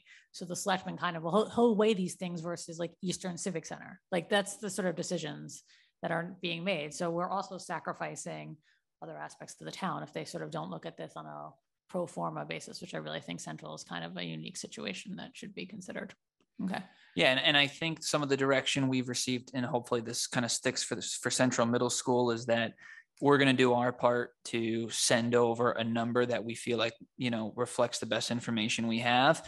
In fairness to the first selectman, it's not like we're, you know, sending over 67 million and then letting them prioritize everything, knowing that it's going to be by the time, you know, I think we're doing our part to do the right thing on Central Middle School, and that will go a long way. One last comment on that, Karen. I think you're right in what you were saying about making sure that maintenance is not put off. I'm sure what we can get from Dan and our maintenance that's mandatory versus maintenance that's not mandatory. So of course we'll put a category that we cannot put off, and we'll put a category that could be flexible. So I guess we could separate it that way to maybe bring. But we do that every year, and that's how come we're in the bind we're in. Because every year we're like, well, let's just move this one down. If we do that every year, we're going to cut to the bone and then still have things taken back. I think that's the problem. I mean, you're looking at things, and yes, Riverside renovation is in for 150 next year, but we're not going to be looking to do that till further down. How long ago did we vote and approve on Old Greenwich ed specs? We haven't even brought that back to the table to talk about a building committee has just been formed, but we haven't even gone to bat to look at RFPs. And so we know even if we're asking for this, it's not happening in the next year. We have to be able to move forward on these projects because otherwise they'll never happen. And I'm not just talking about the big ones. I'm talking about I have some questions on some of the smaller ones too. And yes, I'm sure there's some things here that can be adjusted or removed, but overall, this is such a pared down capital budget. I don't think I've ever seen something so small. And as, Blaise pointed out, what's without the large projects, it's only like the rest of it's 13%. But it's $121 million. It's not pared down. It is the largest capital budget in the history. But again, no. Ignore, but here's back to the point. Ignore it. No. But you have to again, look at what there's the big projects and there's the maintenance. The maintenance is under 13 million. And that also includes $1.3 million for disaster recovery and some other stuff. So here's my concern, Joe, about when you start talking about things that are mandatory and kind of like maybes, that's just given, we're just handing it to the BET on a silver platter and the RTM to say, we don't really need these things. That's not our job. They can do their due diligence. I think we do our due diligence to say what we vote on and what we believe. And that's why we have these discussions and we go through the CIP sheets. And we vote the way we vote. And once we vote it goes to them and let them make decisions. But if we start playing with, well, this is kind of optional, then let's us vote on it if we don't agree on it and see where the vote shakes out. But that's our job. It's not to hand to them and say, well, this is our mandatories and these are our maybes. That's not the way the process just because works. we're building central doesn't mean I don't think we should do plumbing and electrical at other schools. Just this kind of a point. So I think, we go through them. It's a straw man argument about the mandatory. Everyone wants to do mandatory maintenance, but that doesn't mean we can't say, hey, is there anything in the list? Maybe the answer is but no. that's our discussion. Yeah, I agree. No, right. We're not foisting that on someone else. We should tonight. You know what? But we have to do it tonight or on the 20th. One last comment on that, just directly addressing your comment, Christina. And I hate to do this because in the real world, I don't do this, but sort of in this world of different agencies control different things. When it comes to doing stuff that has to be done, it has to be done. When there's stuff that doesn't have to be done and it's no longer our responsibility to do it, we've passed it off to somebody else. Well, we could say that the reason why it's not done is not because of us, because of somebody else. And unfortunately, that's the way the machine works, where they're going to have to make some decisions. If we leave it to them to make a decision and a mandatory thing has the same urgency as a non-mandatory thing, then the decision's theirs and they could make the wrong one. And that's the worrying I have. If somebody says, why isn't the playground built? Because I believe someone brought up playground as a reference before. Why isn't the playground built somewhere? Well, because we didn't get the money for it. And it's no longer our responsibility. We requested it. It's not what I do in the real world, but it sort of seems like this is the way it's done here. So why don't we, I think we're good at Central Middle School at the moment. We'll go with that approach. Blaise, you're getting points for being diplomatic.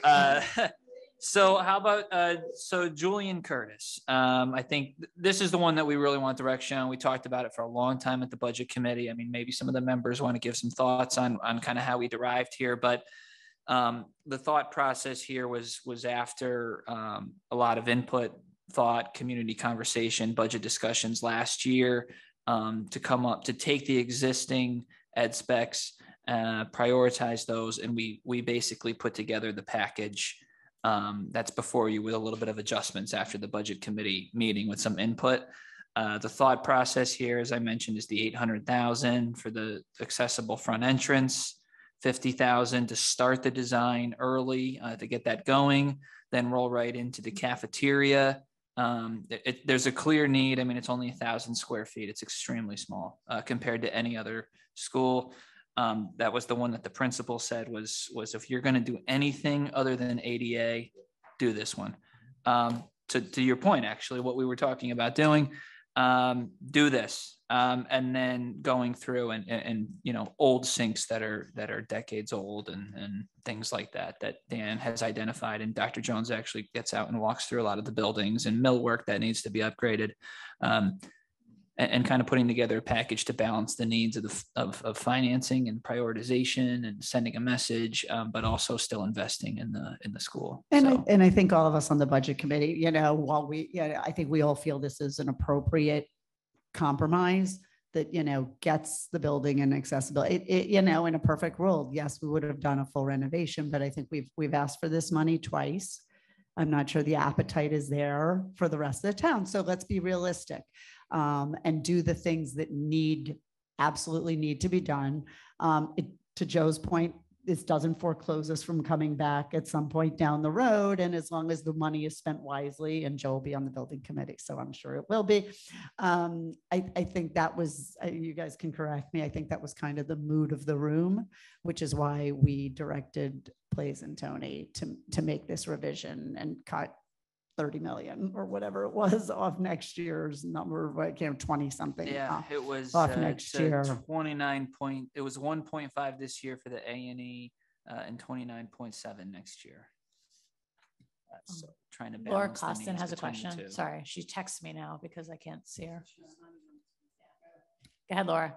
Hey, I just, we didn't address the science room at JC either, because this project seems to be kind of chopped up now and very piecemealed and very unfortunate. But in the interest of educational equity, I would like to sort of understand why there's no money for a science room when other schools have science rooms. And if we, as I mentioned, are even going to think about universal pre-K in a Title I school, it would make sense that we have preschool classrooms in that Title I school. So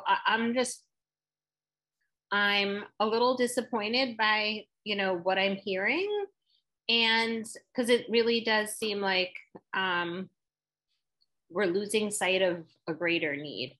And I want to just be very transparent about my feelings about that.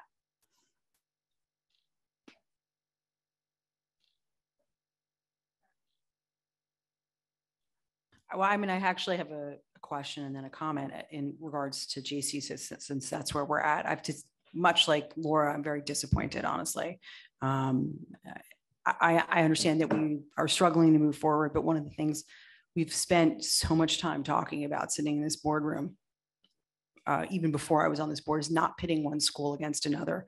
We created that 15-year master facility plan so that schools and those communities would have an understanding of where they fell in line when it came to renovations and, and things happening within their schools. It hasn't moved forward the way we had been, we'd promised the community that it would. And, now we're sitting here having a discussion where you're kind of pitting one school against another, one school's needs and one community's needs against another. And my level of disappointment at this moment is significant. And I rarely get this emotional about something about it at a meeting, but I sat in meetings during FIRB and watched schools being pit against school, and it was not a good place to be. I don't want to get there again. And I feel like that's where we're heading. I'm very disappointed, I just have to say. I do understand having to make some decisions because we need to get things funded and move forward. But I feel like that's where we're heading, and it's very disappointing for me. So that being said, when it comes to Julian Curtis, again, yes, I agree. We need universal pre-K. Was something we have the need for classroom, additional classrooms for that anyway. But my bigger question is, one of the things we've been told time and time again is, once you start to work on a facility for adding ADA compliance, you are required to do all of it. You can't do it piecemeal. So where do we put ourselves if we put in an elevator and can't get to do the renovation work to make sure every single doorway in that facility is wide enough for a wheelchair, or every single doorknob is at the appropriate level, or sink is at the appropriate level for someone with ADA needs? Where are we if we are not revising the entryway to allow students to access the building to get to an elevator, wherever that may be, or families that are coming into that school facility? Do we put ourselves at risk for legal action if we're not going to be doing the whole, all of the ADA improvements at once?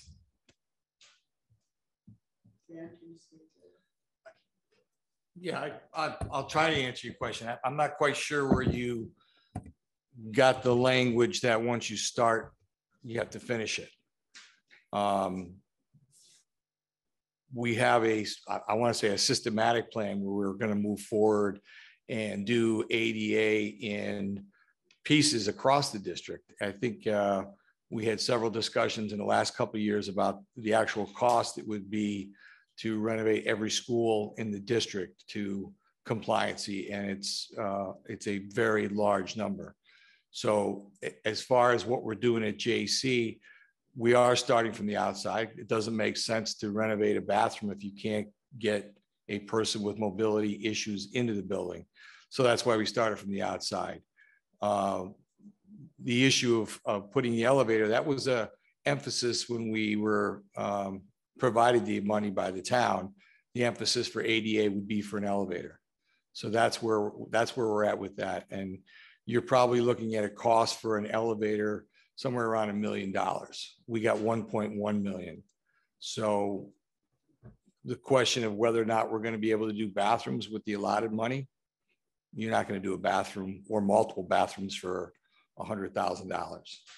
So it's a matter of financing it.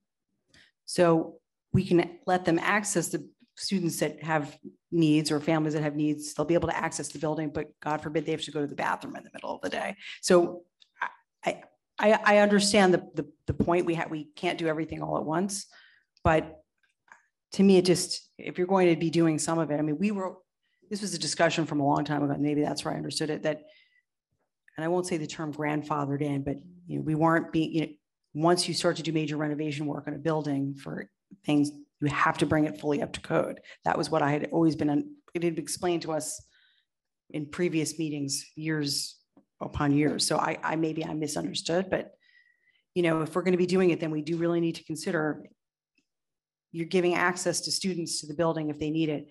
We need to make sure that they have access to facilities that, to meet their other needs. So, I don't see bathrooms on here. It doesn't have to be every bathroom, but I do think that you have to make sure that they can access different, pieces as well during the school day.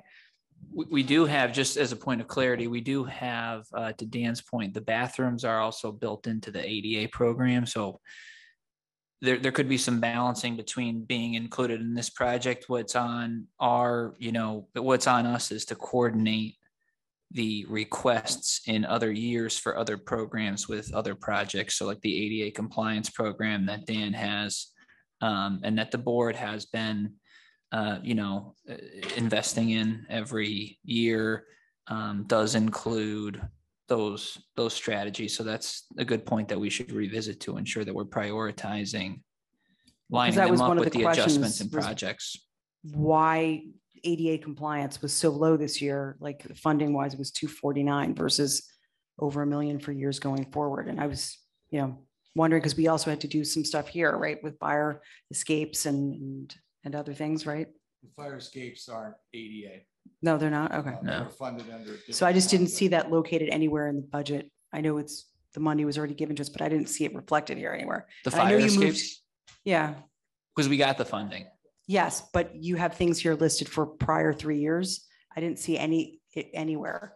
That's why I was just the prior 3 years is what they require on the form, is whenever you're requesting a project. For that specific project, you have to include the total that was budgeted for that project. Well, that explains that part. Thank you. That's that piece. And just so you know, Karen, in the worksheet on the CIP sheet, as part of the 249 of the ADA compliance, it's 204,000 for Julianne Curtis. The point is to of coordinate. the ADA compliance, the lion's share is going to JC. Specific as to where that was going. So that's why I was just trying to figure that out. That was my next It's on question. page 7. No. It doesn't. That was going to be my next question, which was that. Just a comment, quick one. Karen, I support you in your JC project. I've been the advocate for JC for some time now. We've tried very hard. Sometimes you just have to change direction if you're just not getting where you have to go. And I'm not sure we're there. We can continue to fight a little bit more. We can certainly talk about it, but those kids need to be brought up in an elevator. Those kids need bathrooms that are compliant. Those kids need stuff immediately. We can just how many more years are we going to get pushed off on this? Oh, no, I agree with you on that. So I'm not necessarily saying what we're doing. I agree with you, but I'm torn. So I'm not saying I agree with moving forward in a partial way. I try to make sure that the money we're investing in a discussion with Dan just now was money that could build on some sort of the renovations that we've always talked about. But I'm torn. It just, they need something, and whatever we're doing is not working. I understand the theory of not cutting off your nose to spite your face, right? And that's where we're at this point. They need what they need. But I was talking about something that just went further than that. It wasn't just JC. We're sitting here talking about which project is more important, and that we're talking about some large projects, and it's not just JC. Now we're pitting, we have OG coming behind. Suddenly, is it OG not going to be as important? They have classrooms that were flooding. We approved those ed specs so long ago, but now that Central's here, will be so costly. Suddenly that OG gets pushed. So that's why I was saying it's not just JC.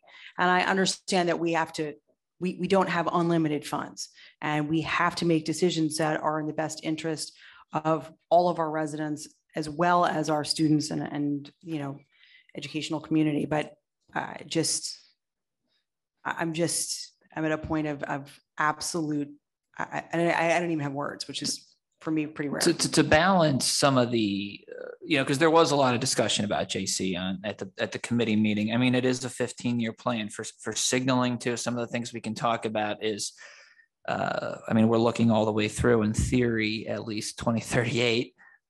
We can still put some renovation money in farther out years, and years where we talk about smoothing out the bumps. Some of these years are significantly low because they're so far out that it's kind of unreasonable to be really thinking about some realistic things. But this is a major renovation, so I think you don't have to totally take, it's something you can talk about is to kind of balance, because you had some of these concerns the other day. And how can you still keep some of it on the radar so that a building committee knows that, because there is a building committee already established, and it's kind of the model that's unfortunately or fortunately already being moved forward. So you can still put some money in the out years for maybe some renovation that signals to the building committee that whatever they're designing should be something that can be leveraged in 10 to 12 years for potentially another renovation, depending on enrollment. That would be JC's 100-year anniversary then. So that'd be cool. There's something that can still be talked about to find common ground on that one, so that we still keep it on the radar, but we prioritize for the next 5 getting something done for them. So that's something that you can think about. Yeah, I do just want to point out too that I think walking through the building was really important, just as that refresher, because they do have several bathrooms in that building that were rebuilt. Trish thinks around 2009. They're actually nice. There's some that are super old. So there are parts of the building, their terrazzo floors are still beautiful. They're not like at OG where they have like the yellow caution tape where it was cracking. I think we've tried to be really thoughtful about what's in here, and the secure entryway is important. But again, that in the plan, you can see where they had the ramps coming off the side. That would get taken care of really quickly, and that plus the elevator that's already been funded. I think they're really important projects, and the cafeteria alone, again, it really does impact instruction. And I was saying, when we have like an early release day, we want kids to be able to have a hot lunch. At JC, they were asking if we were just going to stay with the sack lunches like we did during COVID, because they can't fit all their kids in the cafeteria. And so, it's hard for them on days like that to even get kids through hot lunch. So by the cafeteria can also partnership with other pieces of the building. They might put that cafeteria where there are existing classrooms right now, and then take the cafeteria and create wonderful small spaces by putting up walls. So, I think that's the idea of having a building committee and still listening and being responsive to what they're asking for. So we're hopeful, because again, this is a 5-year plan and we haven't been able to move anything yet. And right now we've had 5 years of kids moving through the building and they didn't have an elevator. They didn't have any of it. So we're trying to, I guess, bring a realistic point of view, trying to help the building get something done. That's important. So that's JC. I think, we can mull over the point if we want to add any money in a decade for signaling, but that's something we can kind of think about as a team. Any other things that at the moment we want to talk about on JC, or move to the next major one, which would be Riverside? And that would be similar thought process here, still a little bit different, but it's kind of hard. We have less information for Riverside than we have for Julian Curtis. So that's one of the challenges with this one. 150,000 in fiscal year 24 to get a team together, to study the building, look at the structure and the needs of the facility. And then 1.5 million as a placeholder. It's kind of hard to know, again, because we don't know exactly what that 150 will look like, but 1.5 million for A&E, and then 15 million in, I have it in 29, but we could look at 28 to kind of line up a little bit better. To Christina's point, that's something we could talk about, to still signal to what type of work and tolerance that we want to balance. It's a little harder because we don't have the ed specs like we did for Julian Curtis to look at and prioritize with the team. But that's the thought process there. And just, we did take it down. It was previously in for 31 million, I think. It was 31.65 million. And I think the group at the budget committee really felt like if we're kind of going back to kind of more basic needs, but again, because we don't have a feasibility study, we couldn't cut it so low. But to the cafeteria point, as I look at the sheet from Blaze, and that Riverside has a 1,700 square foot cafeteria with almost 500 kids in the building, that clearly is going to be an issue for them. So, it's things like that. Those things that we haven't really looked at. Didn't we do a whole review of all the cafeterias in the district a couple of years ago, looking at the sizes in comparison to school? I'm pretty sure we did. I can go back and look. Well, we have this at least in terms of this is just square. Oh, is that what that comes from? This is from that. Yeah. Okay. So, yeah. So I know I was going to say, I know we have more data than that at some point. That was pulled out of that. Yeah, kind of tells the message. That's all right.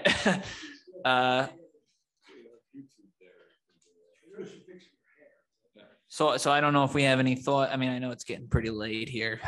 You had the curriculum to go through first before capital, but that's kind of the thought on Riverside. I think it's a fairly dependable approach. It is what it is. I agree with you moving it up a year though, just because it seems to. It's too big a gap with the state reimbursement process, because the state reimbursement that would be the kind of thing that will push it out a year. So I think I'd move that to the 27, 28. But frankly, it's a little hard to judge because you just picked a random number and cut it in half, from what I can tell. So well, no, but I'm just more about timeline. Right. We typically do A&E, then we take a year, and then we do construction money is our typical. Obviously, things have not been typical. The thought there too, the name of the project, it's why it's highlighted, was Riverside Expansion Renovation, and that was what was kind of built into the 31.65. So here we were signaling major renovation potentially, but took out the word expansion, and that's. It's still, it's still kind of pulling a number out. We figured cutting it in half. There is some thought behind it. And cutting the number in half was kind of like as good a guess as any. It's not expansion and renovation. Yeah, that was the thought there. Okay, great. And until we have a more detailed study like we had for JC, it's kind of hard to go through and pick those key projects. Okay, that's Riverside. Cardinal. I think this is the other one we really need some direction on, because we don't have a project sheet for this one yet. And it does require some fiscal year 24 appropriation. We originally, in the budget was showing the 6 million. We talked about eliminating part of the phase 2 because it's in good shape and the needs, delaying the road to see where we're at. We can talk about where that should be. I would push it out a couple more years personally. I don't think it's 2 years away. I think it's probably longer, because to Joe's point, once we didn't get anything done before the state road project, the people at the high school, they may argue otherwise, but the same level of urgency. And again, back to priorities, the $4 million versus $4 million at one of our other buildings. It requires the bridge. And, as Dan has alluded to and has already talked to DPW about, it's expensive to do. No, but I'm saying push it out. Yes. Yeah. No matter what, though, I think we do need to make the request for the trees. To close out the project, it looks like, I mean, that was mostly supposed to be in phase 2. Dan, Dr. Jones, and I have been working really closely. Joe, I know you've been involved in trying to wrap up the project, go through the financials. We're in pretty good shape. It's really just the trees and the planting. We needed to get the CO. You know, I did used to work in parks. I'm going to talk to the tree warden to make sure we're all on the same page. You know, and what we need is really what we need. So I will do that before the 20th on that number. I'm not going to bring Joe to the meeting. Might go to that one by myself. But on that topic, just one comment. Yes. The question is to Dan. We've done a lot of work on the bridge, on the road. I would like to somehow, if we're going to mothball the project, to preserve the work we've done so far and make sure we don't have to redo that work. Do we have to invest anything to make sure that we preserve the point we're at right now? So then in the future, we don't have to go backwards to readdress anything. Is there any money we have to spend to do that? Or can we mothball it without having to readdress anything we've already done? Because we've done a lot of work. I think we're in good shape. I mean, we stopped at a logical point. If we had gone any further, we would have to take out the tennis courts and things like that. So we stopped at a logical point, and phase 2 would have picked up from there. So I don't think there's anything that needs to be done. I'll go back and look at the phase 2 drawings to see if there was any required trees other than what the tree warden had requested. But I think it's just the trees from phase 1 that we need to add. Good. So we could pick up sometime in the future and not have wasted all the work we've done and use that as a starting point rather than having to go back. We're good with that. Right. I mean, we still do not have buildable drawings for phase 2. We, that we would have to start at that point. We have, I think DD level drawings at best. But that we can preserve what we've done to make sure we don't have to start from the beginning again. Correct. Good, perfect. Just a quick question about trees, since we're talking about trees. Has the Tree Conservancy or any other outside groups offered to help with the cost of the trees? Just because I know we've talked about it a little bit with the high school entryway landscape. I didn't know if anyone had been in touch with them to see if they'd donate some trees to help with the cost. Well, it's a good question. I think, Dan, can you better answer that one? I have Because not It seems like spoken they are hand in hand. I know you love private money. Well, I think it's their hand in hand with the tree warden, and they feel we've got obligations to fulfill based off they keep making reference to some obligations which we didn't fulfill in the past, the previous Board of Education. So I don't think they're willing to cooperate as much as they would if we had done the other obligations which we did not fulfill. Which we don't know what they were since we haven't done Previous them. board. Yeah. No, I'm saying I don't think anybody knows. I think if I do talk to the tree warden, which I will do before the 20th, I will also ask this question though, just having been in Parks and work with the Tree Conservancy quite a bit. We do have the property. We are going to be doing the work. So if we can offer to leverage something there for their own interest in exchange for private funding, there may be like the species, if we could add in a pawpaw grove or something, there may be some exchange that we can do there. I've learned more in the last 2.5 years about pawpaws than you would think of. So they are native to Connecticut, and we This are is a planting discussion them all for over. a different day, but now I want to hear what a Yes, pawpaw grove is. yes. I would ask for some guidance. It doesn't have to be today, but we will want guidance on where that 4 million should sit. So I know we're talking about pushing it out, we're but talking about, I would go out a year or two. Do you want to take that past the 5-year mark? Why don't you trade that for Riverside? Well, I have a question for this Bring year's, Riverside up. for not 4 years down the road, for this year's ask. On the stadium? Go for it. So having been at the stadium for a night game, which is pretty rare, it went late, the lights need to get turned off at a certain point. And granted, we didn't have a huge turnout for the field hockey senior night because it was torrential downpours. But it is pitch black in there, pitch black. And so I know part of it, the initial discussion of phase 2, when we were going to do bleachers, there was a discussion, I think at some point, just like some pathway lighting that's not there. And it's dangerous if they're having students. We have 2 night games coming up, I think, for football, right, Joe? Yeah. So I was going to ask if anybody has thought about. Which pathway are you talking? So when you go back behind the second set of bleacher, the visitor bleachers, that pathway over the little bridge there past the baseball field, because that's how the students go back to the school. And all, oh, well, okay, whatever it might be, it might have been a bullet point to discuss for phase 2, but whatever it is, having been back there, most people park in the general parking lot. It's really dangerous, especially when it's wet because there's a lot of gravel. Well, the other thing, just saying. Just so you know, I'm agreeing with you. I don't know why that path wasn't included, but the lighting that used to reside on the western side of the parking lot, all the way along fields 3 and 4, that lighting was taken out as part of the soil abatement. So that would have provided some light, certainly not enough. But behind, you're talking about the path that leads by the baseball field. Yeah, so if you go back behind the visitor bleachers, which is where the majority of our students will come in and out, and especially after a night game, because most people, again, park in our main parking lot, not the little side parking lot. That's how they exit the stadium.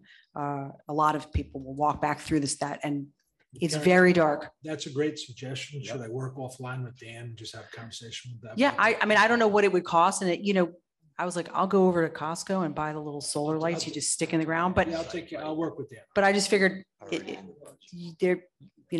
not a lot of light. It's not an ambient light. It can be turned on, but yeah. There may be funding already. It's just a safety issue. No, that makes sense. The only thing I would be worried about is I'm not sure how that area is affected by the soil remediation project.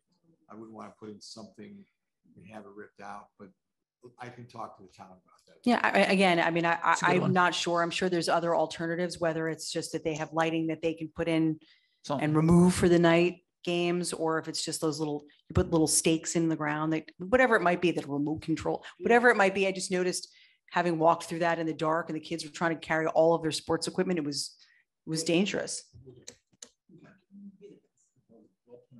That's a good one. Yeah.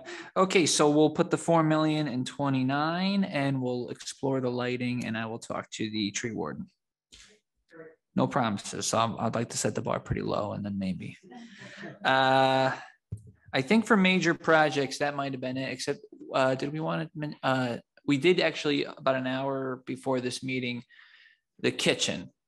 I think we might actually, I'm looking at my last little bit of hand notes. We may also want to talk about the GHS kitchen project, the dishwasher. I mean, we have it in for 250,000. What line item is it, or CIP sheet? So 250,000. The initial design estimate that Dan just got literally at the end of the day today is closer to 400,000.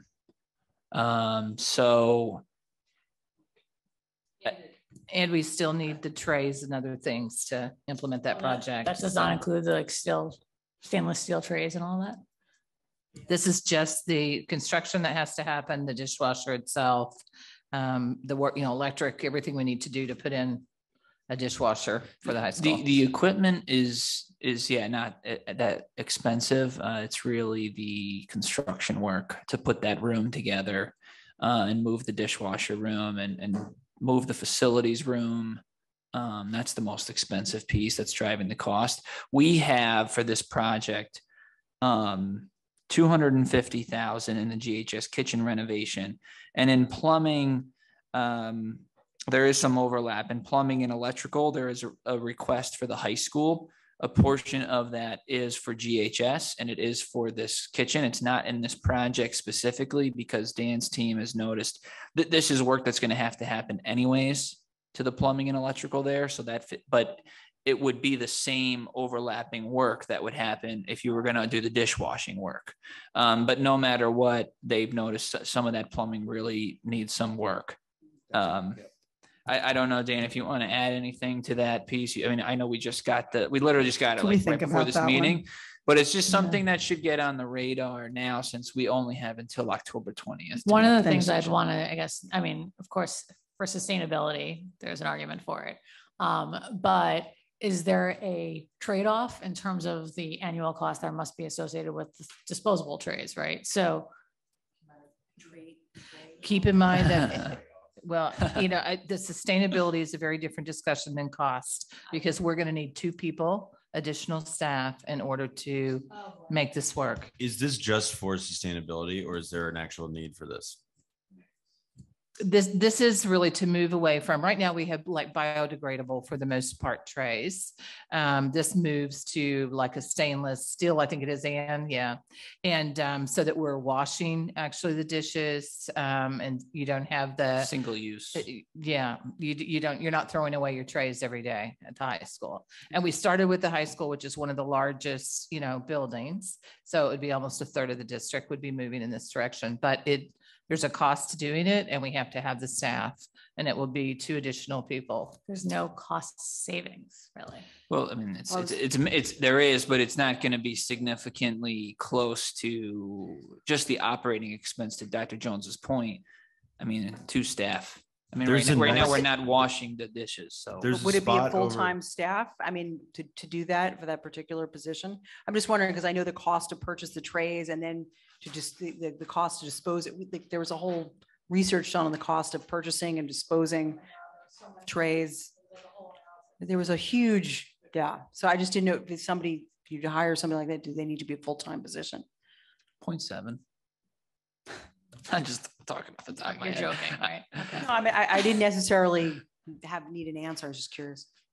It's, I mean, we just got, I mean, unfortunately literally at the end of the day today, Dan just got the numbers that's closer to 400,000. We kind of already knew we were going to be around 300,000. We're putting together the operating budget. We're still thinking about headcount, but to Dr. Jones's point, we know there is going to be some headcount impact, whether it's 2 full-time people, whether it's 2 part-time people, we're still in discussion about, but no matter what, there's headcount impact. It's all single-use trays right now. So, I know that the page can't have it, but I would recommend putting this on a column about 10 inches to the right of the end of this page. That's probably 2070. Yeah. We got to get one of the map plotter ones that we had on the other day. So it's a conversation. I mean, do we want to, it's a really intense conversation. I mean, we don't have to, I think we don't have to, there are people who have already reached out to the office asking about the status of this request, just to be very clear. So I think tell them to call Cody. I think we'll tell them to call Cody and that'll be fine. No, but I think it's something that the board should talk about before the 20th. I'd say I would argue that is one of, there are lines here. I know it's unpopular, but there are lines here like that don't fall in the maintenance requests that are small that I think we really can't prioritize this year given everything else. I think this is one of them. I'm all for sustainability. This isn't the year to do it. I mean, it's just not. It's not the year to renovate the stage. There's nothing sustainable about wasting money. Right. I think there's probably 5 or 6 lines that I think think about. Would there be possible to just give us like an email with a quick analysis of custom install, staffing costs? Yeah, we just got cost the of what we spend on information. the trays. I think that would just be helpful to the board. We will share that via email for conversation before, and then that can also be posted on board docs, because I know a lot of people will be interested in it. So we can do that. It's not a secret. We'll share it with the board in advance, and it will make sure that we have it on the agenda to talk about on the 20th. Well, we can also have another budget committee meeting That might before be the a 20th. good- Might yeah. be productive once we Right. kind of hone through a lot of these things. I know, And we just love getting together on the budget committee. So, We had a great time. I mean, it was a very productive We'll meeting. bring I gotta snacks say. next So, time. Operating is, yeah, whatever. really, Let's get through the sweat here 20th in the that. Capitol before we start jumping to the operating. Yeah. Can we talk about my suggestion on the high school security project? Not that I want to be adding things, but I would like to hear people's thoughts on my idea. If people prefer to just wait it out and go. That on was an like interim 6 hours ago. What was your idea again? Adding 200,000 for. Oh, I said 275. I was like going on the 10% number, figuring that was like a good, it's as good a number as I could come up with. If there's a general view that that's a good idea, we can ask Blaze to include it. I think it's thoughtful. The argument that we already spent it. I mean. Well, no, because we basically spent all right, or we're saying it to now, but again, before the budget actually gets voted on, we'll know what the number is. So we're basically this is a true placeholder because we'll know before the BET even votes. So where on this, because I didn't even see It's an that on add-on. here. It's an add-on. Okay. Yes. So we would be adding. 275. At least for discussion, but we should have on here. 275,000 275. as additional funds for the GHS entryway project in next year, one time. I'd rather ask for more and be able to Well, I guess return. that- I'd rather, I'm I supporting know. your saying. I would rather ask for more because we know we needed to do this and be able to return if we don't use it than to start a Well, project. and you know not what, to have be it. honest, it'll just get cut before the budget gets voted on. It wouldn't even have to be returned. Because we're going to vote on it. It's going to go, the BET doesn't vote till the end of March. And if the timeline for the project stays as is, that project's out to bid by then, or maybe not by then, but it'll be out to bid, but it'll be before the RTM votes in May. We would know with certainty. So it's up to the group about the number. I just made up that number. So. And it's preferable to an interim, I think, for, based on the timing. So, and it's preferable selfishly, definitely to an interim. Okay, so that's all the major stuff I had. Open to other questions. We can also take questions via email and put together most of the other stuff is some smaller dollar amounts, but not less significant. I think if we want to take questions via email, we can also put together a Q&A, something we could work on with the budget committee in advance and circulate it to the team. I was going to say we could do the Google Doc like we've done in the past, sort of share that around. The only other thing I wanted to point out is the GHS Cellular Improvement Project. I am all in on this, having tried to reach my child today. I can tell you it does not work. And it's a real safety issue. So.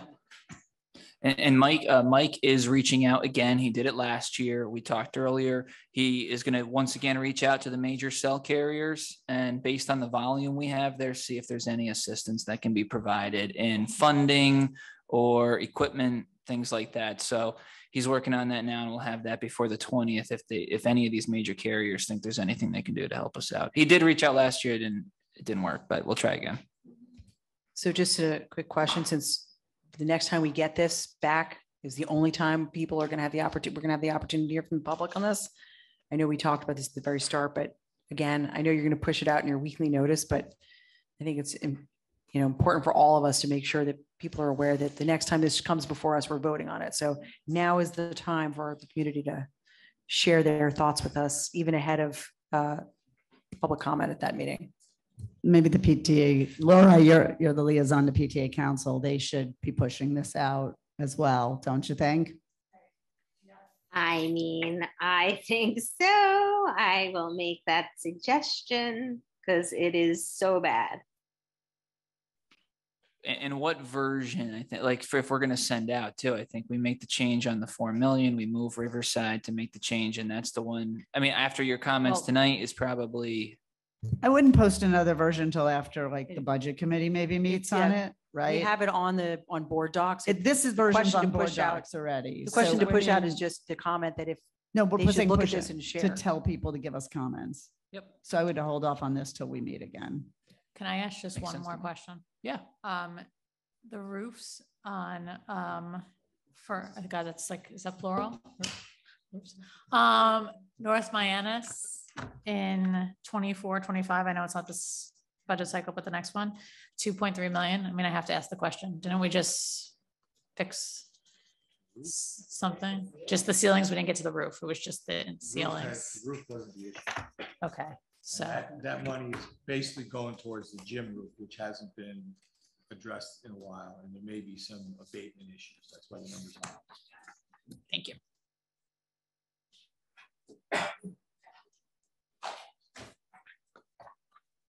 Anything else? Ann?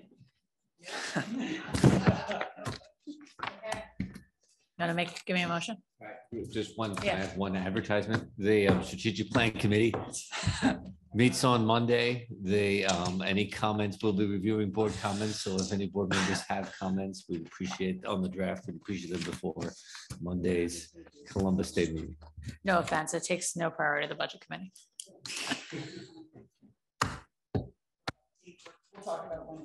Yeah. Yeah. Anything else? Motion to adjourn. Thank you. Can I get a second? Okay, all in favor? And Ms. Costin? Yes. Okay, 7-0. Thank you so much. Good night.